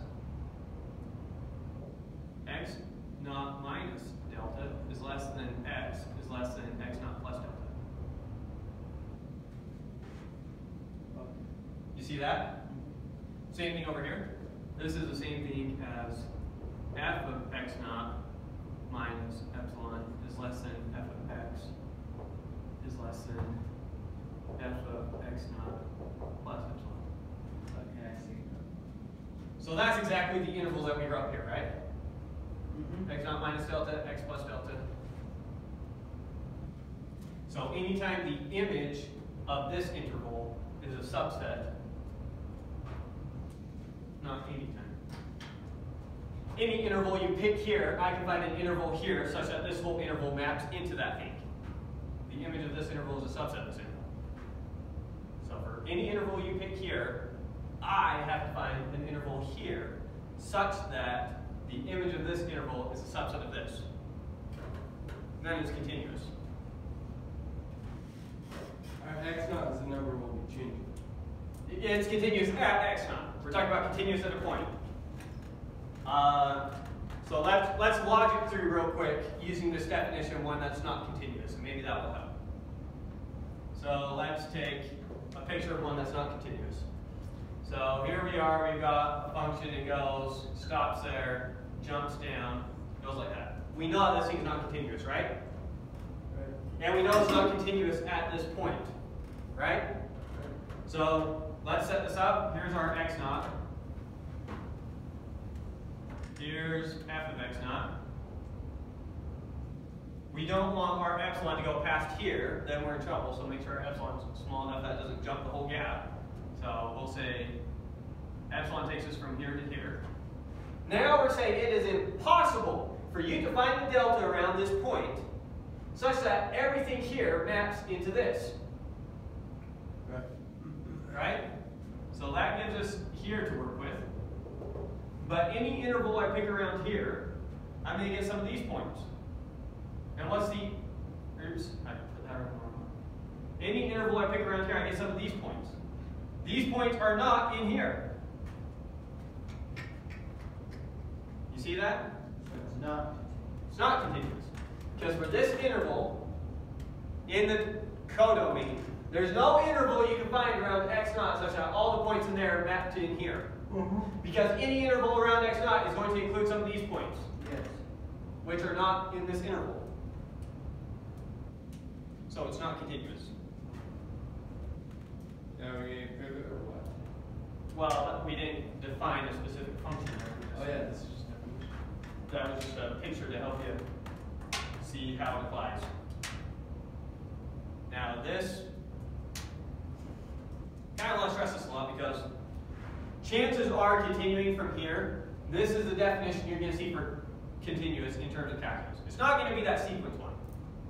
Sequences, you deal with them a lot as you're developing calculus, but after that, That you version cut it of off. continuous was for any point in the sequence I can find a convergent sequence to that point.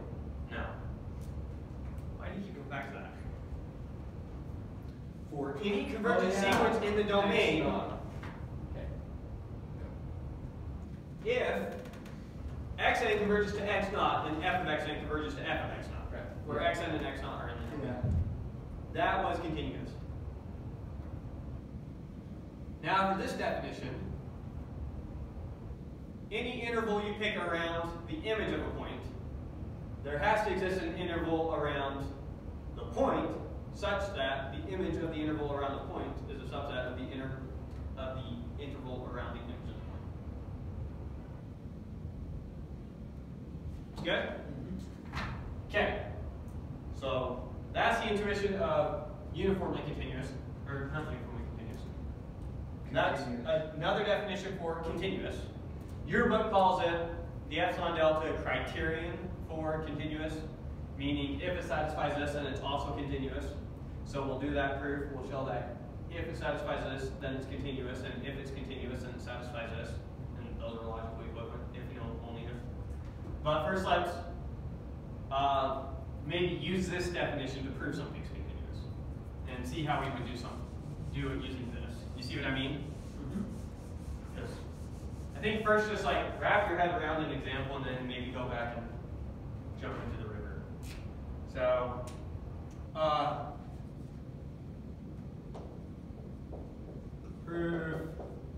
let's prove that f from R to R by f of x is equal to x cubed is continuous at 2. Good? Yeah. So now, I need to show that for any epsilon, I can find a delta. Right?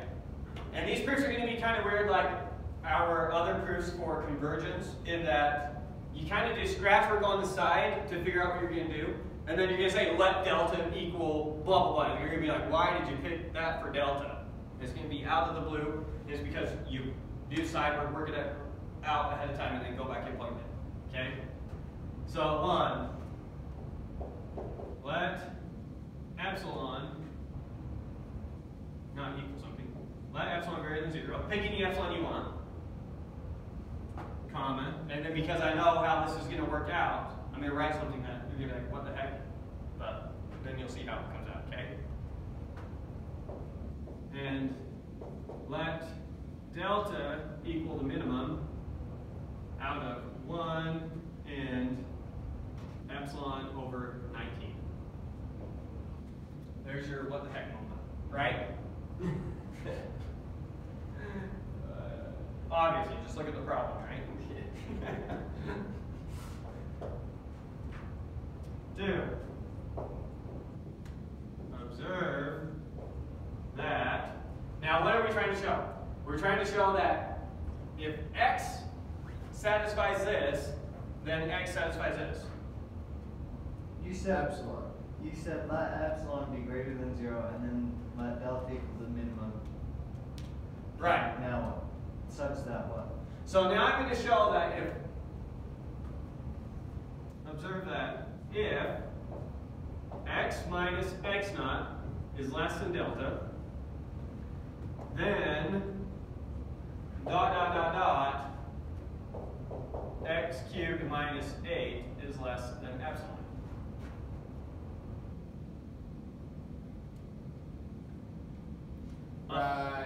A function is continuous at x naught. A function is continuous at 2 if for any epsilon you pick any epsilon you want, there exists a delta, that's this delta, how we got it get to, such that if x minus x naught is less than delta, then f of x minus f of x naught is less than epsilon.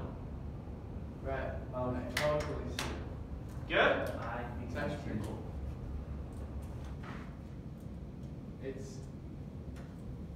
I just don't know how you're gonna do it, huh? Right, so I think you see a big picture how it works. Now it's just a matter of like, how do you find the numbers and plugging it in, right?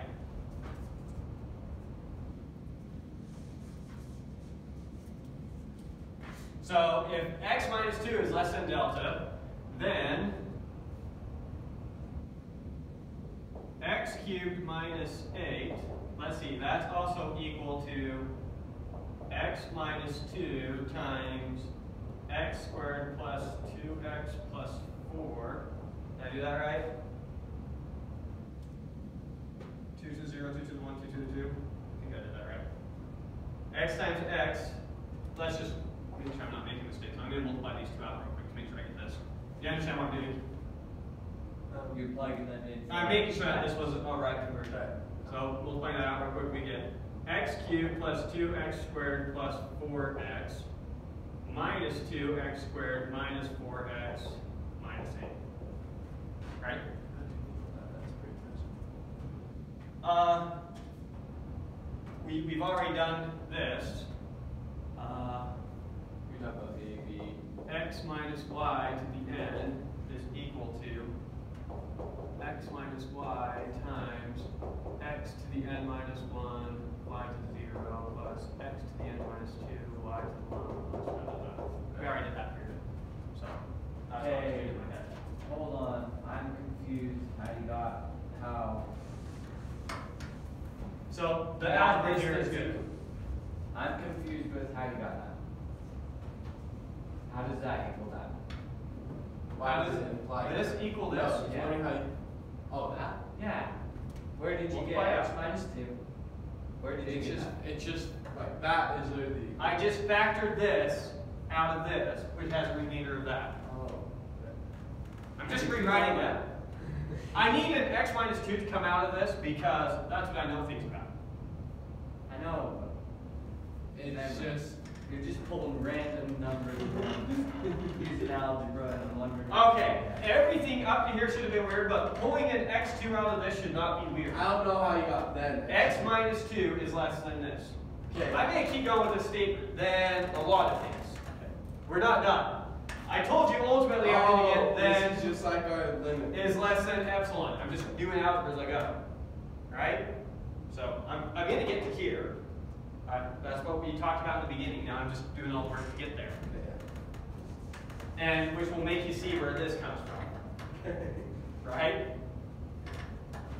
So then x cubed minus 8, which is equal to this, is less than or equal to x minus 2, the absolute value of x minus 2, geez, keep doing 1, times the absolute value of x squared plus 2x plus 4.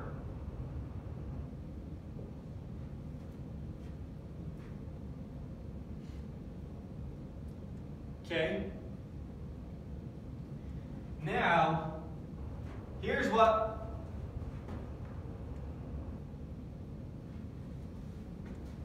how can I say this?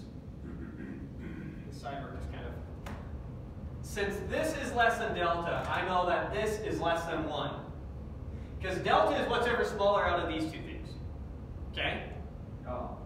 Right? Yeah. So I also know that. Oh, it could equal 1. Right. In which case, this is less than 1. Oh, right. So I know that this is always the case. This is where the 1 comes from. I wanted this thing to always be less than 1, because that's going to help my math over here. And so if I force this thing to be less than 1, rewriting this inequality another way, I have 1 is less than x is less than 3. Right. Are you good with this to this?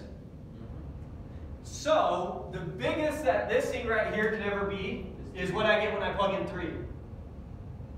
Oh, it's at 19. Yeah. No, it's more than 19. No, it's 19. 9 plus 6 plus 4. 19. So this is less than x minus 2 times 19.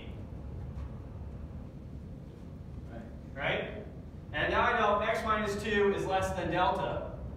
Or sorry, is Less than delta. x minus 2 is less than epsilon over 19. Right?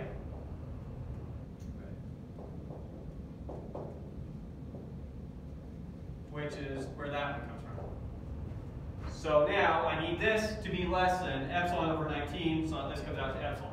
So I get x cubed minus 8 is less than epsilon. Okay?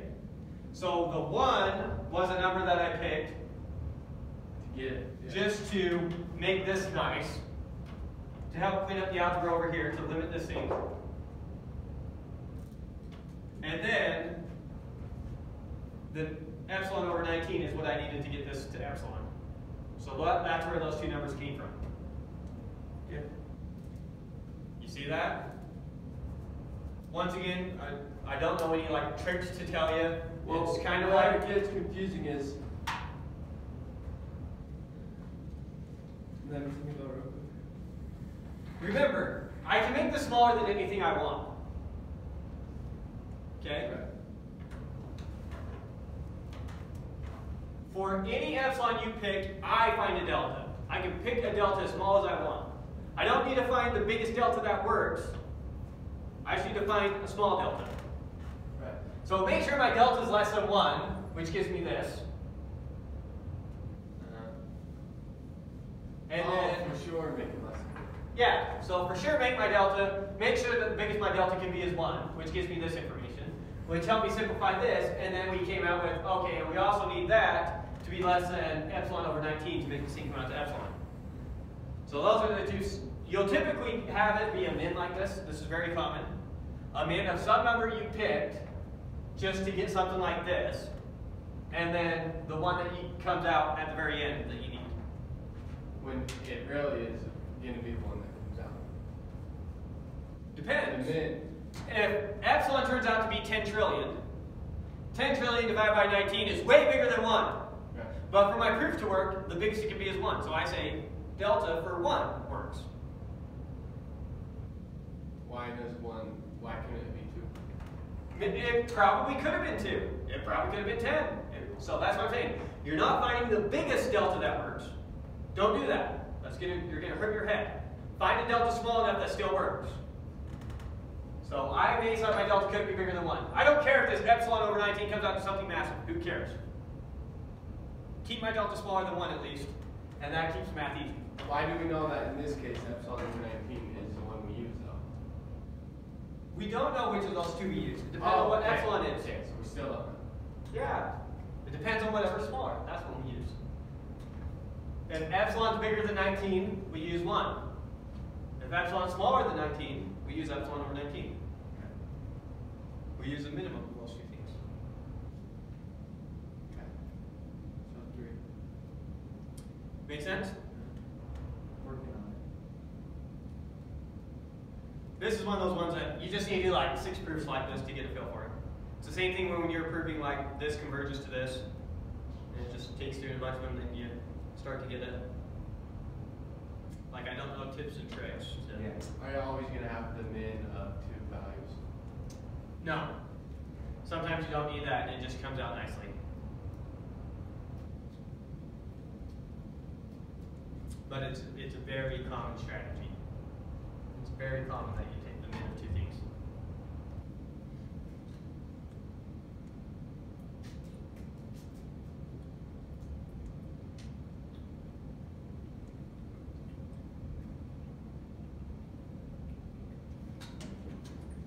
Oh, we just proved it. Yeah, we're done. Sorry. Did you not realize that we're done? I realize it's not because we're saying it's less than delta, but it's also less than